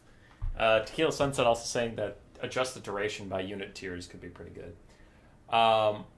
Let's go to Nurgle's PA's one next because it's a shorter conversation than the third. If Fireblood was removed entirely, how balanced would the roster be? Would Kislev need buffs somewhere else to stay mid tier? And I think you kind of answered that before. You said no. By Our Blood, if they literally removed By Our Blood, this faction would still be insane. Yeah. So just thought I'd throw that in there, PA. He answered it on a different question, but yours was noted. Then there is the question you were thinking of from myself and Butcherbird. Would you rework By Our Blood? If so, how? So I have 2 ways that I would rework it. The first way would be to turn it into an active. So each unit gets an active By Our Blood passive that has to be that the player uses, and it's a one-time use on each unit. That would be if like you're a StarCraft pro and you use it exactly before each of your units breaks, it would work exactly how it does right now. So the problem with it is that for the Kislev player, it might feel really bad if you miss the Buy Our Blood passive on one of your units. And it also wouldn't solve the I right-click your cannon with my dervish and then press Buy Our Blood as they go in. So it doesn't fix those problems, but it does make it so that it is like the Kislev player. Like if you are watching these Buy Our Blood passives go off at the right time, you at least know that the Kislev player is playing very well. It's not that they're just firing for getting a unit. The other way that I would change Buy Our Blood is to make it a army-wide one-time use per battle. Like you use it like the Wa. So it's a army ability on the side. You can use it from the start of the game, but you can only use it once, and it turns the entire Kislev army unbreakable at once. So, and I would increase its duration a little bit if you did that to make it like 45 seconds. But that would be, you can use it at the beginning of the game as you're coming in, and your units are all getting engaged to make it so that your front line can hold a little bit longer. Or you can use it as a second wind in the late game. But you can only use it once, so it gives the Kislev player a little bit more, like they have to think about using it more. And that would solve the issue. You can't just throw a dervish into the back line because you're not going to want to waste your entire army passive on one dervish. Unless you time it correctly so that your entire army gets engaged. Then you want to send in everything at once. So it allows, like, it makes it so that the army is more about, like, collapsing on them. Or if you're playing a defensive style, it's about using it at the right time to get your guys to survive the first attack of your enemy army. So like if the beastmen are attacking you from everywhere, you use it to survive that first press, and then you can try to take over the battle afterwards. All right. That would probably be my ideal solution, would be that it's a one-time for the entire Kislev army. Because I do, again, like the idea of it's like the Kislev army is based on, like, they dig in their heels and they'll fight it out. That makes them different than, that makes them feel like a different faction than the Empire, which they're human brethren that they're often compared to. But as of right now, the Buy Our Blood passive is just not interactive, it's not fun, and it just makes an already broken faction feel even worse to play against. We've been going for an hour and a half. We are at our second intermission of silly questions. If you want more serious analysis, don't leave. I'm just throwing in some silly ones. All right. Bowman and Pop Palpatine ask, favorite character from the lore of Kislev or the Empire? Is it Karl Franz? Yes. Lit. Yeah, Sorry, you go. He's cool. He is cool. Gotrek Starbreaker asks, what is the Riz of the Reich, and who has the most Riz in the entire Empire? In the entire Empire? Well, I mean, it's gotta be Balthazar Gelt. He's got the cape, he's got the golden mask, he's got the golden everything. He rides a Pegasus. He do be risen pretty darn good. Stratgame asks, of the Borises, who has more Riz, Ursus or Toddbringer? So, that has to be Boris Ursus. That dude's got the wings, he rides around with... He's got a bear that just follows him around. He makes the scruffy beard look good. That's some good Riz. This is from Tremor, between the Empire and the heroes of Kislev, who has the superior headwear?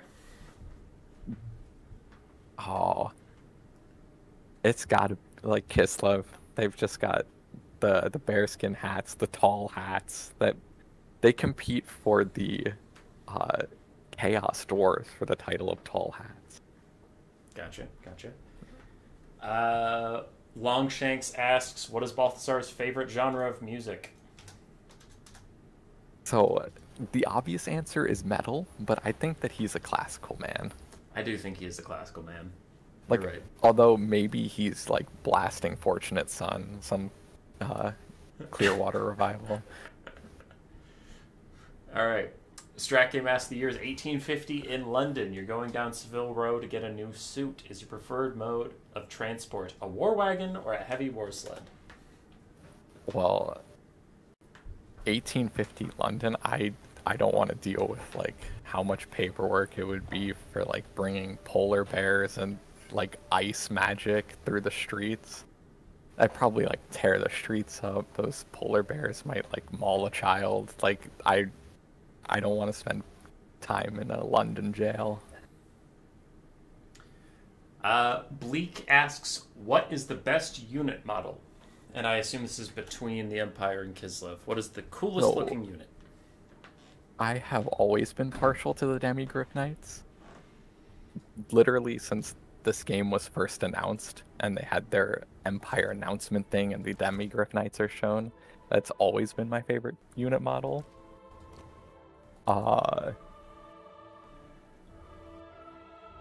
Yeah, wow, it's not even close. It's so Demigryph Knights for between these two factions, and my second favorite is actually from the Wood Elves, the Wild Riders. I just like their charging animation where they bound back and forth.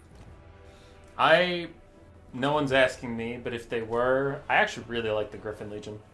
I think the Griffin Legion are the coolest cav in the entire game, model-wise. They do have some sick armor. That is true. They do. And now that they don't like hurt your eyes to look out with the glow, their shine is pretty good too.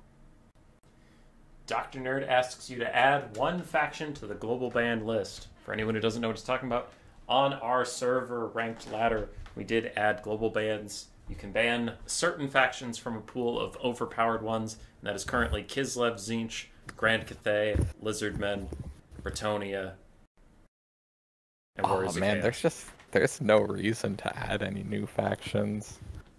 You get to pick one not based on balance, but just because you, BloodPenguin, hate them. Oh well. Do it. Oh man, is it Skaven? Do it. Do I go Skaven or Greenskins? It's Do one it, of you those coward. two. Do it to my two One of those favorite two. factions. I'm losing either way. Yeah, just throw a dart at the board. One of those two factions. Global ban list. I hate you. Why would you do that to me? Well, do Skaven because I'm worse at playing the Skaven. I'm gonna pick Tzeentch to you. See how you like that? All right. We have three questions that are very similar, so I'll go through them. From its current year, Tsarina, Nariska, and Ulrika. Nariska is the Golden Knight lady. So Tsarina, Golden Knight, and Ulrika smooch, marry, and kill. I changed it to smooch because we're a family-friendly stream. Oh, okay. Well, so sorry to all the Godric and Felix fans out here, but Ulrika's gotta go. She's gotta go. She's the fucking worst. She's a vampire. She is the worst. I hate her in the books. Anyway. Oh, okay. Well, that's good because she's a vampire, and I'm sorry, but no, we just gotta get rid of the vampire. So, right. And I think that I don't know, Tsarina's the Tsarina. She seems to have her life in order. I think that's Mary, and then just hope that she never finds out about like Narska that one time.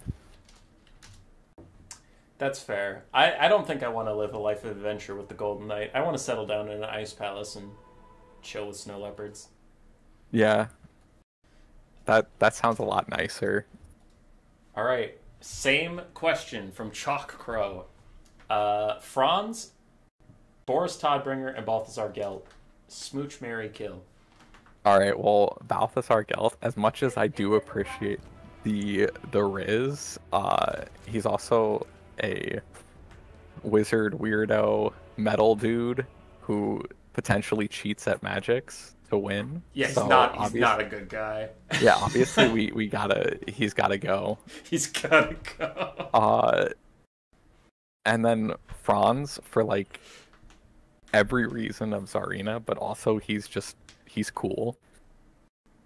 Yeah. Gotta marry. And then Boris, I mean, this man's probably like, you could just go out, have drinks. He could tell you all about Kazarek One Eye and his adventures. He seems like he would be a good conversationalist. Boris would be a hell of a smooch. That would be a smooch you remember for your whole life, but maybe not for great reasons. Or you just got like, you don't remember it, but you wish you had because you drank way too much. See, I was thinking it's a smooch since we're staying family friendly. It's a smooch you need a couple drinks to forget about again. This is true. The things he made me do. He wouldn't stop talking about Beastmen, even during.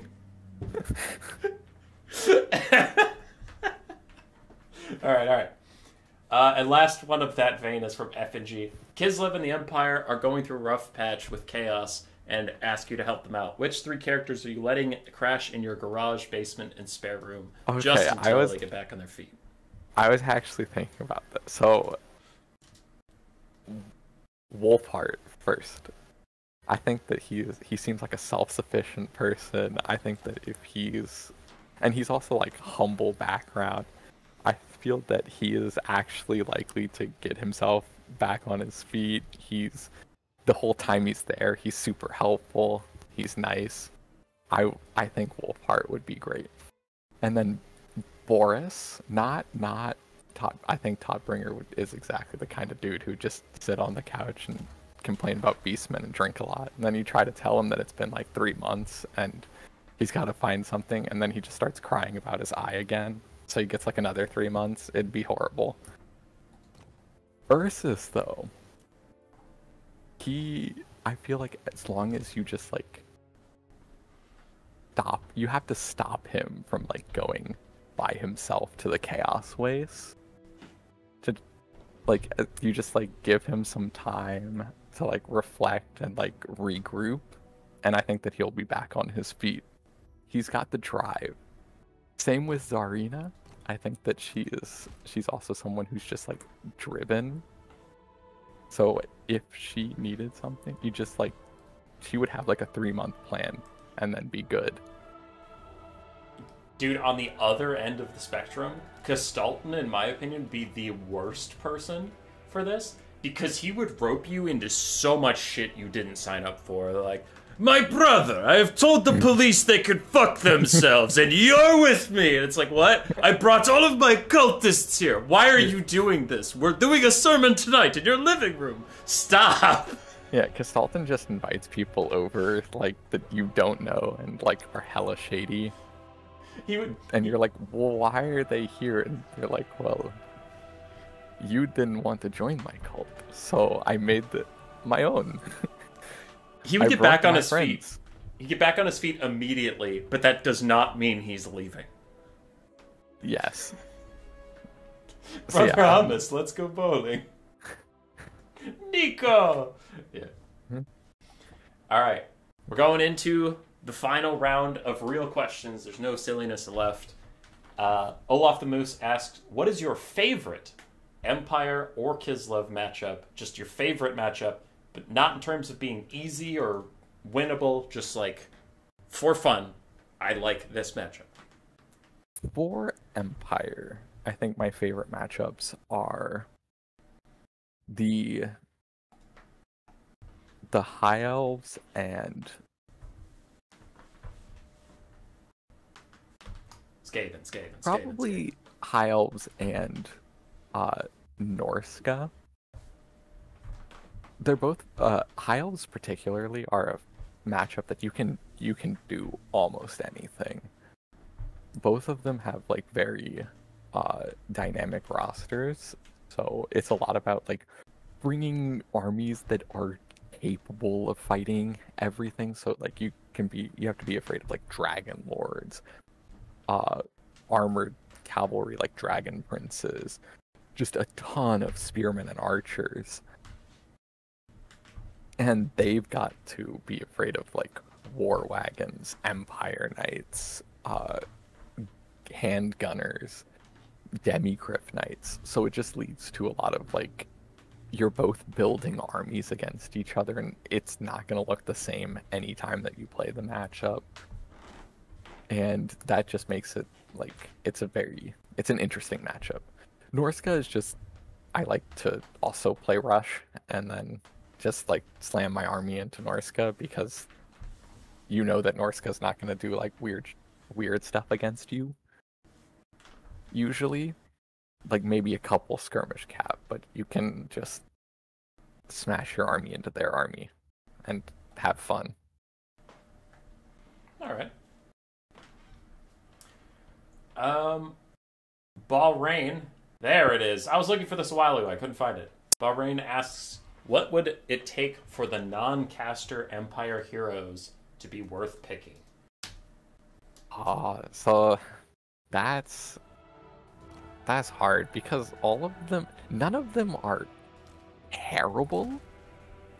They just run into the problem of the Empire is a faction that you want to get like squeeze the most out of your money, and they just always hit the cutting floor when you're making your army. Like the Empire Captain, there are builds that use Balthazar Gelt and 2 Empire Captains as like a mini goon squad for sniping characters, and that can be fine. They're pretty cheap. Even on their Pegasus, they're only 825, so they're less than an Empire Knight. And they're fine. They're just nothing special is their biggest weakness. The Witch Hunter his biggest problem is accusation is just a confused ability. It reduces missile resistance, physical resistance, melee defense, and armor. So it can't decide if it's a melee debuff or a range debuff and settles for being mid at both. Now this used to be a spirit leech, and when it was far better. But it was also kind of dumb because then you would bring Balthazar Gelt and Witch Hunter Captain and just like click a character until they died.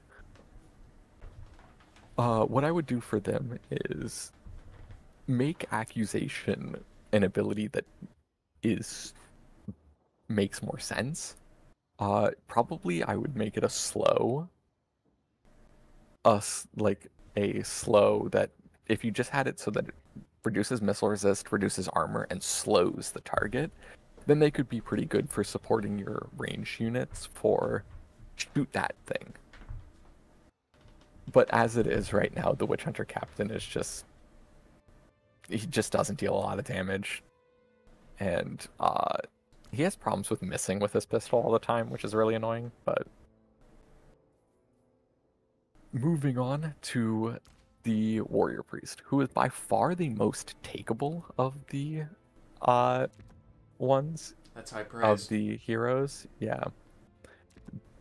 The Hammer of Sigmar and Shield of Faith are both decent abilities. Banner of the Eternal Flame giving fire attacks is really nice if you want to just ride him with the knights.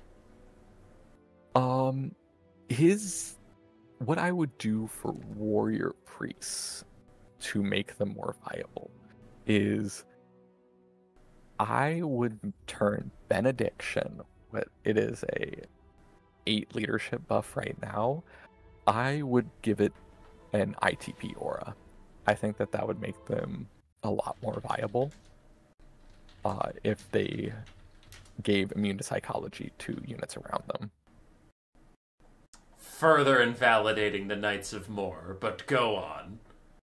Yes, the Knights of More would require a rework at this point. No, we love the Knights of More. Okay. I'm sure someone does out there. That person is wrong. Alright. Understood on the heroes. With no balance changes other than just pure cost, what is a fair price point for the Steam Tank and Kislev Cavalry stead? Alright. The Steam Tank, it is fine. Its price is fine. The problem with the Steam Tank has nothing to do with its price. It's the fact that it has 10 melee defense. He didn't say melee defense, he said price. But you can't nerf it's priced well. If you price it anymore, it gets into being like, this is an 160 gold or 160 armor terror causing unbreakable monster. It will be if it even costs something like 1700, it is extremely powerful. Just because the Empire can bring so much stuff with it. And so 1700 is probably, if in a vacuum, nothing else, 1700 is probably a good price for it. But, and I will stress this, and I know it says no pricing, not including price, or only the price. The price is not the problem. Price the 10 is melee problem. defenses. Price is the problem. Now, for Kislev Cavalry, again, and we already went over this, the price is not the problem, it's Glorious Charge. Glorious Charge is the problem with this unit.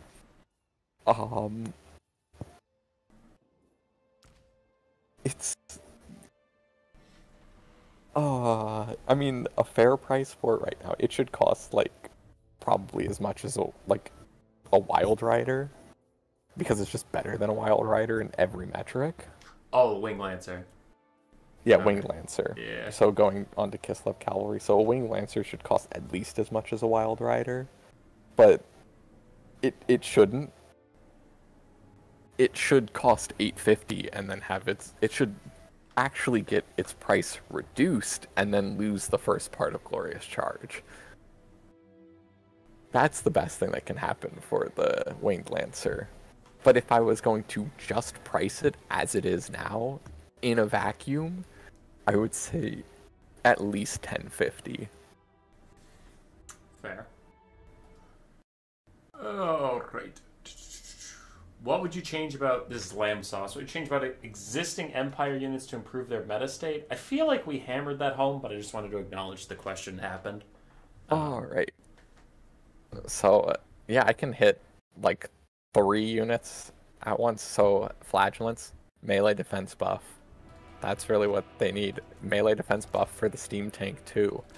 Or a slight price decrease for Flagellants and Sigmar's Sons. If this thing didn't cost 2 Spearmen, even if it's 575, it might be brought. And then War Wagons on the opposite, like make them a little bit less oppressive, just make them a little bit slower. Put them to like 60 speed instead of 66. Gotcha. Yeah. Michael asked, how can the Sigmar, Priest, Hero, and Archlectors be used by players? What would you change to make them better? We did just touch on that with the Hero thing. Yes. That's the Benediction is what I would use to make them better. For using them, just stick them very close to the cavalry. The Hammer of Sigmar is a very strong melee attack buff, and Shield of Faith is a very powerful defensive buff.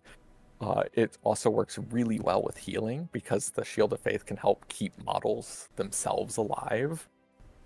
So just, if you are using it, just honestly stick it in a command group with the cavalry and ride it with them. Use the buffs when they get into combat, and it should work pretty well. It's just a little expensive is its only problem.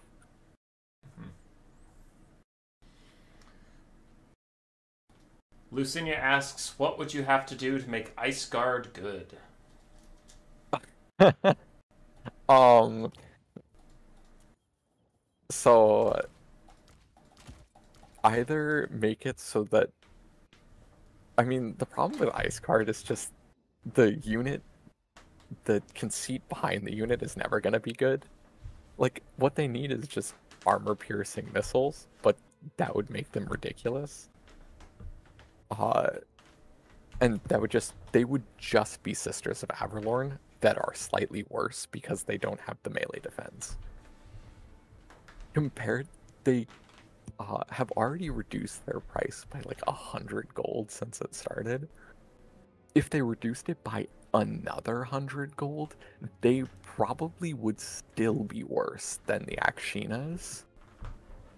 Just because you're paying for like all the wrong stuff. You're paying for magical frostbite anti-infantry attack on the sword variant and armor-piercing anti-large magical frostbite attacks, melee attacks on the halberd variant, and which you just don't want them in melee.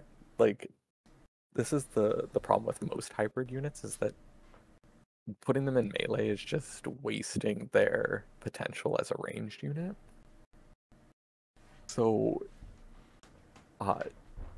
you could just buy something like the Akshina, which costs 150 less, and you get stock, which helps them stay alive and helps get their models into shooting range so that they can deal full damage.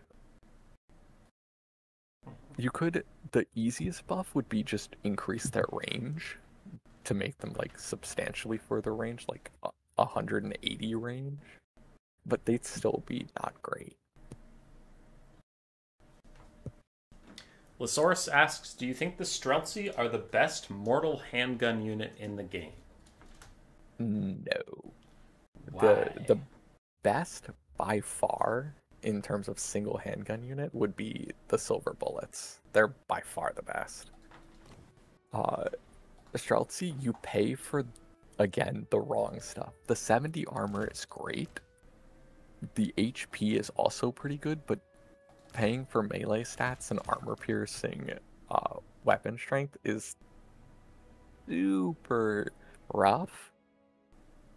And they're also extremely expensive at 850 gold. The Buyer Blood does help them a lot, especially if they're getting compromised. But the Silver Bullets, you pay for only the good stuff. You pay for magical attacks that have better reload. And they also actually gain 1 point of AP over normal handgunners, which is really nice. And they stock, so they can't be shot on the approach. And they can ambush units that come in. And before, I would say that the Silver Bullets are the best, and then I would go over and say that Thunderers are better than Streltsy too. You get shields, which are super applicable versus, you get shields and spell resistance, which is also just great for keeping these gunners alive and at high shooting capacity. And if we're considering like Iron Hail gunners to be mortal gun units as well, I would put them and probably Infernal Guard with Fire Glaives. All of those I would put before Streltsy. Now, that's not to say that Streltsy are bad. Like, all these gun units are good, but I would not say that Streltsy are even close to the best handgun unit in the game. You just see them a lot because they're on a roster that is really good at using them. Nurgles PA and Twilight Harbinger are asking, as a prominent Empire main, what is your opinion of the current version of the Luminarch, and when would you recommend using it? Do you think it is overpowered? Well, definitely no to that last one.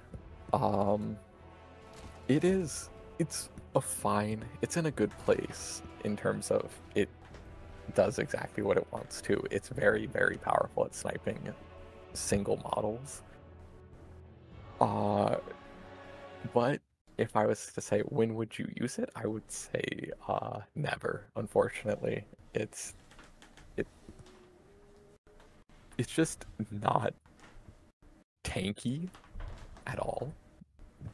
It's extremely squishy, and it's very good at lord sniping, but like so are the silver bullets, and it's no tankier than the silver bullets, and it's also a lot more expensive. So that's not to say that I think that it needs buffs. I think that it is in a good place. It's just, and I think that buffing it would just make it so that it's very annoying, because it is just a very annoying unit to deal with. But like, you can bring it in a lot of matchups, but competitively, I would not recommend it. Pigman 202, the best, asks the question on everyone's mind: how do we make the Frostworm playable? Make its model work. Stop. CA, stop tripling down on this Grand Cathay Dragon model. It's bad. It's really fucking bad. Like, yeah. I mean, if you wanted, like, how do you use it right now? Put, like, Zarina on it, and then just use her to cause terror in matchups that you're gonna probably win anyways, but terror is nice. So, like, against Skaven. Yep, against Skaven. Feels good. Like, you're not going to actually hit anything. It doesn't, but it also doesn't matter if it's not hitting anything, if it just is spooky and everything is dying around it. Jace the Mindfucker says, how do you know when to take Streltsy / handgunners over crossbows or archers? More of the unit type than the specific unit. So, it's generally about what you're trying to kill in each matchup. Handgunners, like high armor units, handgunners are better versus, and also if you need things to die quickly. So if you're afraid of a big dragon monster, then guns are going to be a lot more effective at dealing with that than archers are. Whereas if you're afraid of a bunch of enemy archers or a bunch of infantry that might penetrate in, or just like very lightly armored trolls or monsters such as that, then archers are gonna be more effective. Archers tend to be more capable of shooting as well, just because they can lob their arrows over the front line, so you don't need to position them as well. And them just being spread out on the Empire roster, at least, makes it so that they don't get completely destroyed by like a pendulum. Gotcha.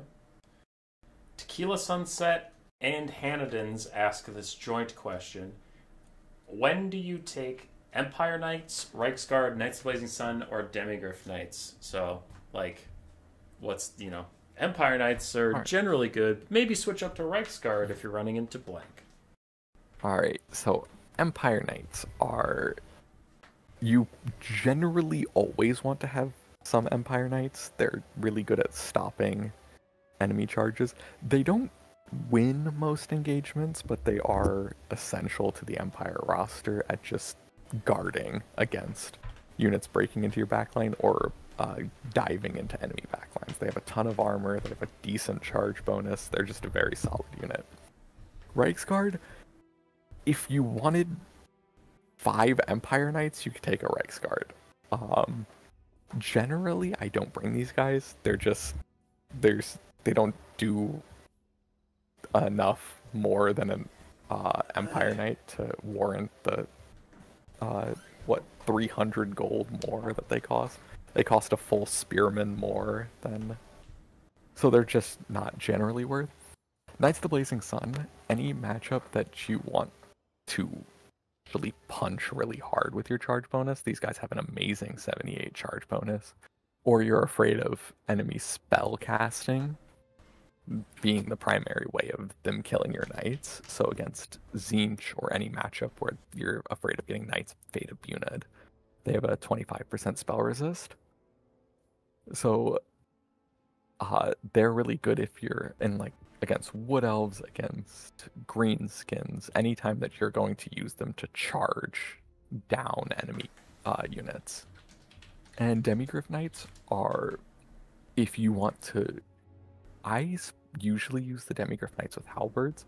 Demigryph Knights in general have also an amazing charge bonus, and this would just be if you want, you're going against armored enemies and you want the charge bonus.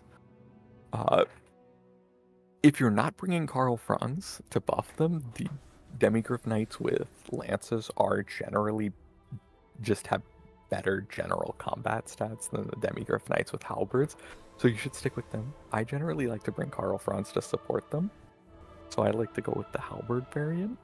And this is anytime that you're afraid of your enemies you want to win the cavalry game, and you think that your enemy is going to have a bunch of heavily armored cavalry, then you just bring Demigryph Knights and support them with Karl Franz, and they can just one at a time cut down every enemy cavalry unit in the field. Diamond in chat quickly asked, what do you think of the Watchmen of the Night? The armored Kossar RR. I think that they're super neat.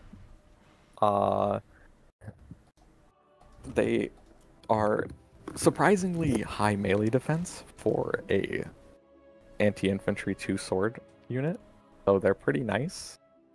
They're just a little expensive and super not necessary to ever bring.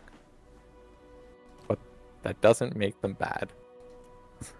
It just means that the roster is extremely strong and does not require their services. Cyrus asked the same sort of question about the Empire Cav, but he's saying when to take the Skirmish Cav. So the Pistoliers, Outriders, and Grenade Launchers. So Pistoliers have just suffered in game 3. They just don't deal that much damage, and they don't have that much ammunition. So generally, it's not worth taking them. Anytime that you're doing a kite build, Outriders are just fantastic. They can reposition very quickly. They deal a ton of damage. And they are very squishy, so you need to be very careful with them and not let them get shot. They can dish out a ton of damage. The Outriders with grenade launchers are super good at clearing infantry. This is but they are also very squishy. If Empire gets infantry version of this, they would be disgusting, but currently these are the best infantry clearing unit on the Empire roster. You can bring them in most matchups if you would like, but they are, again, very dangerous because they're very squishy. All right. 3 questions left. Losaurus asks, what's the most egregious power creep on the Kislev roster compared to the Empire? He was thinking of Halberdiers versus Kislev warriors when that question was asked. I'm guessing it's Glorious Charge. Yeah, yeah, for sure. I mean, Wing Lancers versus Empire Knights and Griffin Legion versus Reichsguard, just that Glorious Charge makes them completely insane. All right. Sigmar asks, what is the best way to counter Kislev when you are playing as Empire? So if you're loading up into Kislev versus Empire, what are you doing? This used to be a more obvious answer. Like, War Wagons used to be slightly better, just because you could try to pick off the enemy cavalry. Huntsmen were and still are pretty decent against the roster. In fact, I would probably say Huntsmen are better against the roster because you can generally assume that some Kislev warriors are going to be brought, and they're really squishy to the arrow fire. It's a very, very hard matchup now just because the Kislev cavalry is so strong. the best way to deal with it is probably just a lot of spearmen with shields, a lot of halberds, and a couple knights to stop up at least some of their charges and just try to catch as many of their knights in bad fights as possible and protect your archers as long as possible as well. And the final question of the night, Nurgle's PA and Bavarat joint asked, what makes the Empire or Kislev cooler than Beastmen or Lizardmen? Why do you like playing them? So, I actually kind of started the stream with this, so that's Capstone. cool. But yeah, I like the when you build an army and it all works together to do something. So the Empire Knights aren't going to entirely carry the game by themselves because they don't compare to something like the Britannian Grail Knights. The Empire State Troop front line is not going to overpower an Orc front line, and the Empire Huntsmen aren't going to outshoot the High Elves.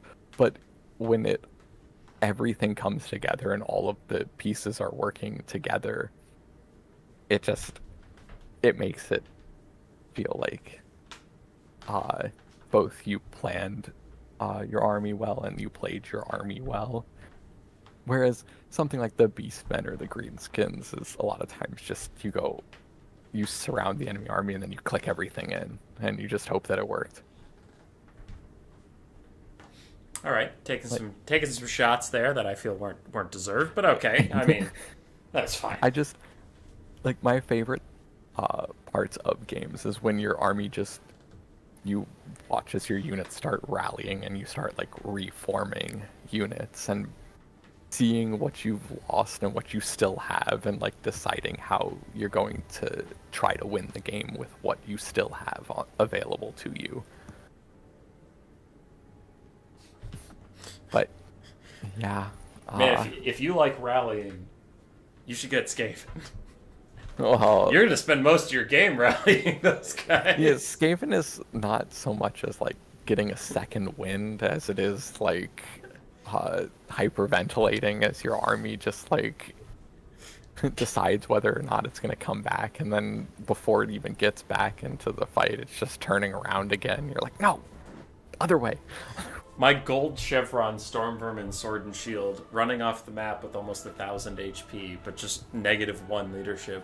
While I see Blackguard of Nagarond fighting to literally the last model, 16 HP. It was on today's stream. 16 HP, and he had 17 leadership. And I'm like, cool faction, guys! Yeah, Skaven is one of those, it feels like I'm corralling my units more than I'm, like, commanding them. Which I suppose in flavor, but it's still painful. Skaven is... Being a Skaven main is such a love-hate relationship. You're like, I want to like this. I want to. But you all piss me off every goddamn day. Yeah, it's like, if you just stood there and didn't route every 5 seconds, I think we win this game. Just, like, please. Just stop for 5 seconds. I netted the Hippogriff Knights in front of you, rattling guns. Fire! Listen, half of us are going to fire, and half of us that are firing are going to hit. That's the best we could do. Why is that the best you can do? Honestly, that sounds pretty good. That's a better hit ratio than I would be expecting. Ugh. Yeah, it'd be nice. Giselles, dude. Giselles are the only unit that works well in the shooting category, and they're countered by Fate of Buna, which like every faction in the freaking game can bring. So just have Fate of Buna in case I take my only good shooting unit. Okay. Now we enter... It's been 2 hours and 15 minutes. The Empire Kislev stream has ended, and now it is time to just talk Skaven for the rest of the night. Let's go. 3 more hours. Just Skaven talking. No. What are they going to do with Queek? I don't know. I have so many... I've presented 3 different ideas that would make Queek, like, viable but not toxic, and I bet they're not going to take any of them. If anything, if he ever gets a change, I guarantee you it's a fucking Mortis engine. It's just like, yeah, just give The him warp shard armor now just it kills units that come into contact with him. Just their models die outright. Yeah. Yeah. Because, like, wait, he has the warp shard armor. Like, that's his lore thing. What does that warlock engineer have? The warp stone armor. What the hell is the difference? One's a lot better than the other. I know, but, like, actually, what's the difference between a warp shard and a warp stone armor? But okay, Skaven. Have everything just be the same. That's fine. It's whatever. Alright. Any parting thoughts, my friend, or are you ready to skedaddle? Parting thoughts. Empire is the best faction, and I think that everyone should be an Empire main, but not bring war wagons. That's pretty based. I like Empire. They're fun. I don't really use war wagons, though. Maybe that's why I lose all the time. That would be my challenge to any Empire main out there, is to not bring any war wagons ever again. And then my parting thoughts would be everybody who's not an Empire main should try the Empire. And you can bring war wagons if you want, but then once you become a main, just stop. Once you feel the power, then you can, like, you need to learn to let it go.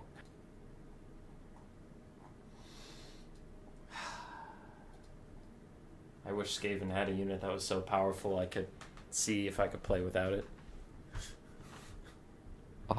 If every Skaven main stopped using Globadiers, I mean, I would be a happier person. What would we have? We would have nothing. My blood pressure would probably be in a better spot. Dude, I was playing Captain Telis before this. I talked to you about the Scarbrand game, because I was not salty at all. But, dude, Skaven are so fucking sad. He ran Orc Borbiggins into my Rat Ogres on top of Eshin Triads, killed the Rat Ogres, half-health the Triads, and then just decided to leave and still had, like, half his HP. And I'm like, how was that a bad trade for me? You're sitting on armor-sundering halberds. Dude, I hate this faction. Yeah, they... Sometimes I feel like they completely shred units that are on top of them, and then other times I just watch as they do nothing, and then the unit walks away, and the Eshin Triads have lost half their HP and done 0 damage. Yeah. Yeah. I don't know why sometimes they feel so strong. I mean, maybe it's just I'm running into, like, the illusion of the Eshin Triad thing.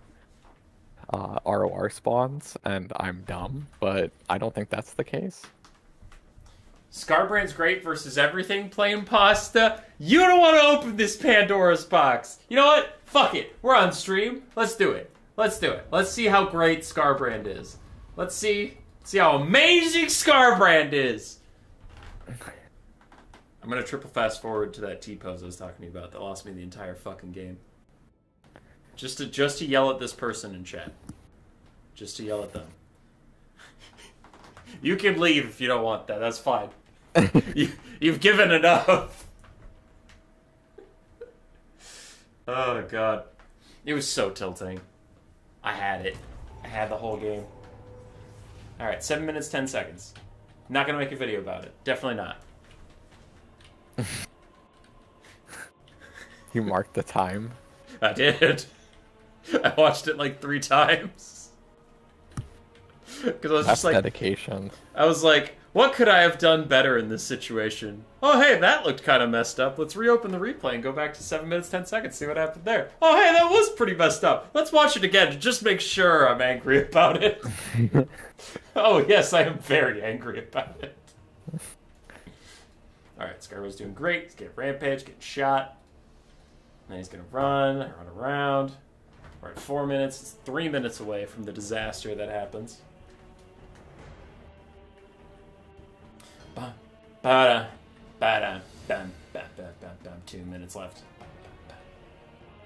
We need a faster fast forward than 4 times speed. Okay. Coming in close. So Azazel sitting up there. And Scarbrand standing on a big ol' pile of his own troops. And the last of Azazel's troops are about to rout. Oh, snag that bitch in a rampage. Let's go. Scarbrand, get him. Scarbrand, get him. Scarbrand, you gotta... Buddy, you gotta swing. Buddy, you gotta swing at anything. Swing at a single thing that is around you. Scarbrand! Do something! Scarbrand! No! He's just standing there! Well, whatever. At least it wasn't... At least it wasn't a close actually game. noise canceled. At least it wasn't a close game, BloodPenguin. At least I didn't need 1 hit on Azazel or something to win the whole game. At least that's not true. Oh, wow. Army losses is pretty close. Court's probably going to win this one, guys. We didn't need Scarbrand to not shit his pants on live TV. We're going to be just fine without fucking Scarbrand. Oh, if Azazel was dead, this would be over, but whatever. At least we... Ah, shit. We lost. Because fucking Azazel lived. Whoa. I'm not mad about it. I've actually gotten over it. I've moved on. It's not gonna haunt me in my sleep tonight. I'm gonna sleep great. I'm gonna sleep like a baby with a fucking bulging ulcer in my stomach as I think of fucking Scarbrand. Tomorrow I'll shit blood, but that's fine. God, I hate him. Either way, the blood god is pleased. God damn it, Corrin. I love their, like, even in their lore, they're as self-defeating as they are in Warhammer 3, where it's like, why does Corrin suck? Yeah, he doesn't care where the blood flows from. Like, it's fine. Alright, for real, thank you so much for your time and the fun interview. You are a great person, as per usual. Well, thank you. And, yeah. Congrats on winning the Thank faction you war. for having me. Congrats on winning the next faction war with your overbuffed empire. Yeah, we'll see. I wasn't thinking about them before, but now those grenades, I'm planning, I'm scheming. It's been those Globadiers have been on the wrong side for so long. Or they'd be like in my hands. You get the Giselles and my globes. You just take the Skaven roster. Yeah, just become what I swore to destroy. Oh, these globes are pretty fun when I have them. Alright, take care, man. No, I'll probably just get mad when they don't throw. Yeah, then you can make some boss content with it.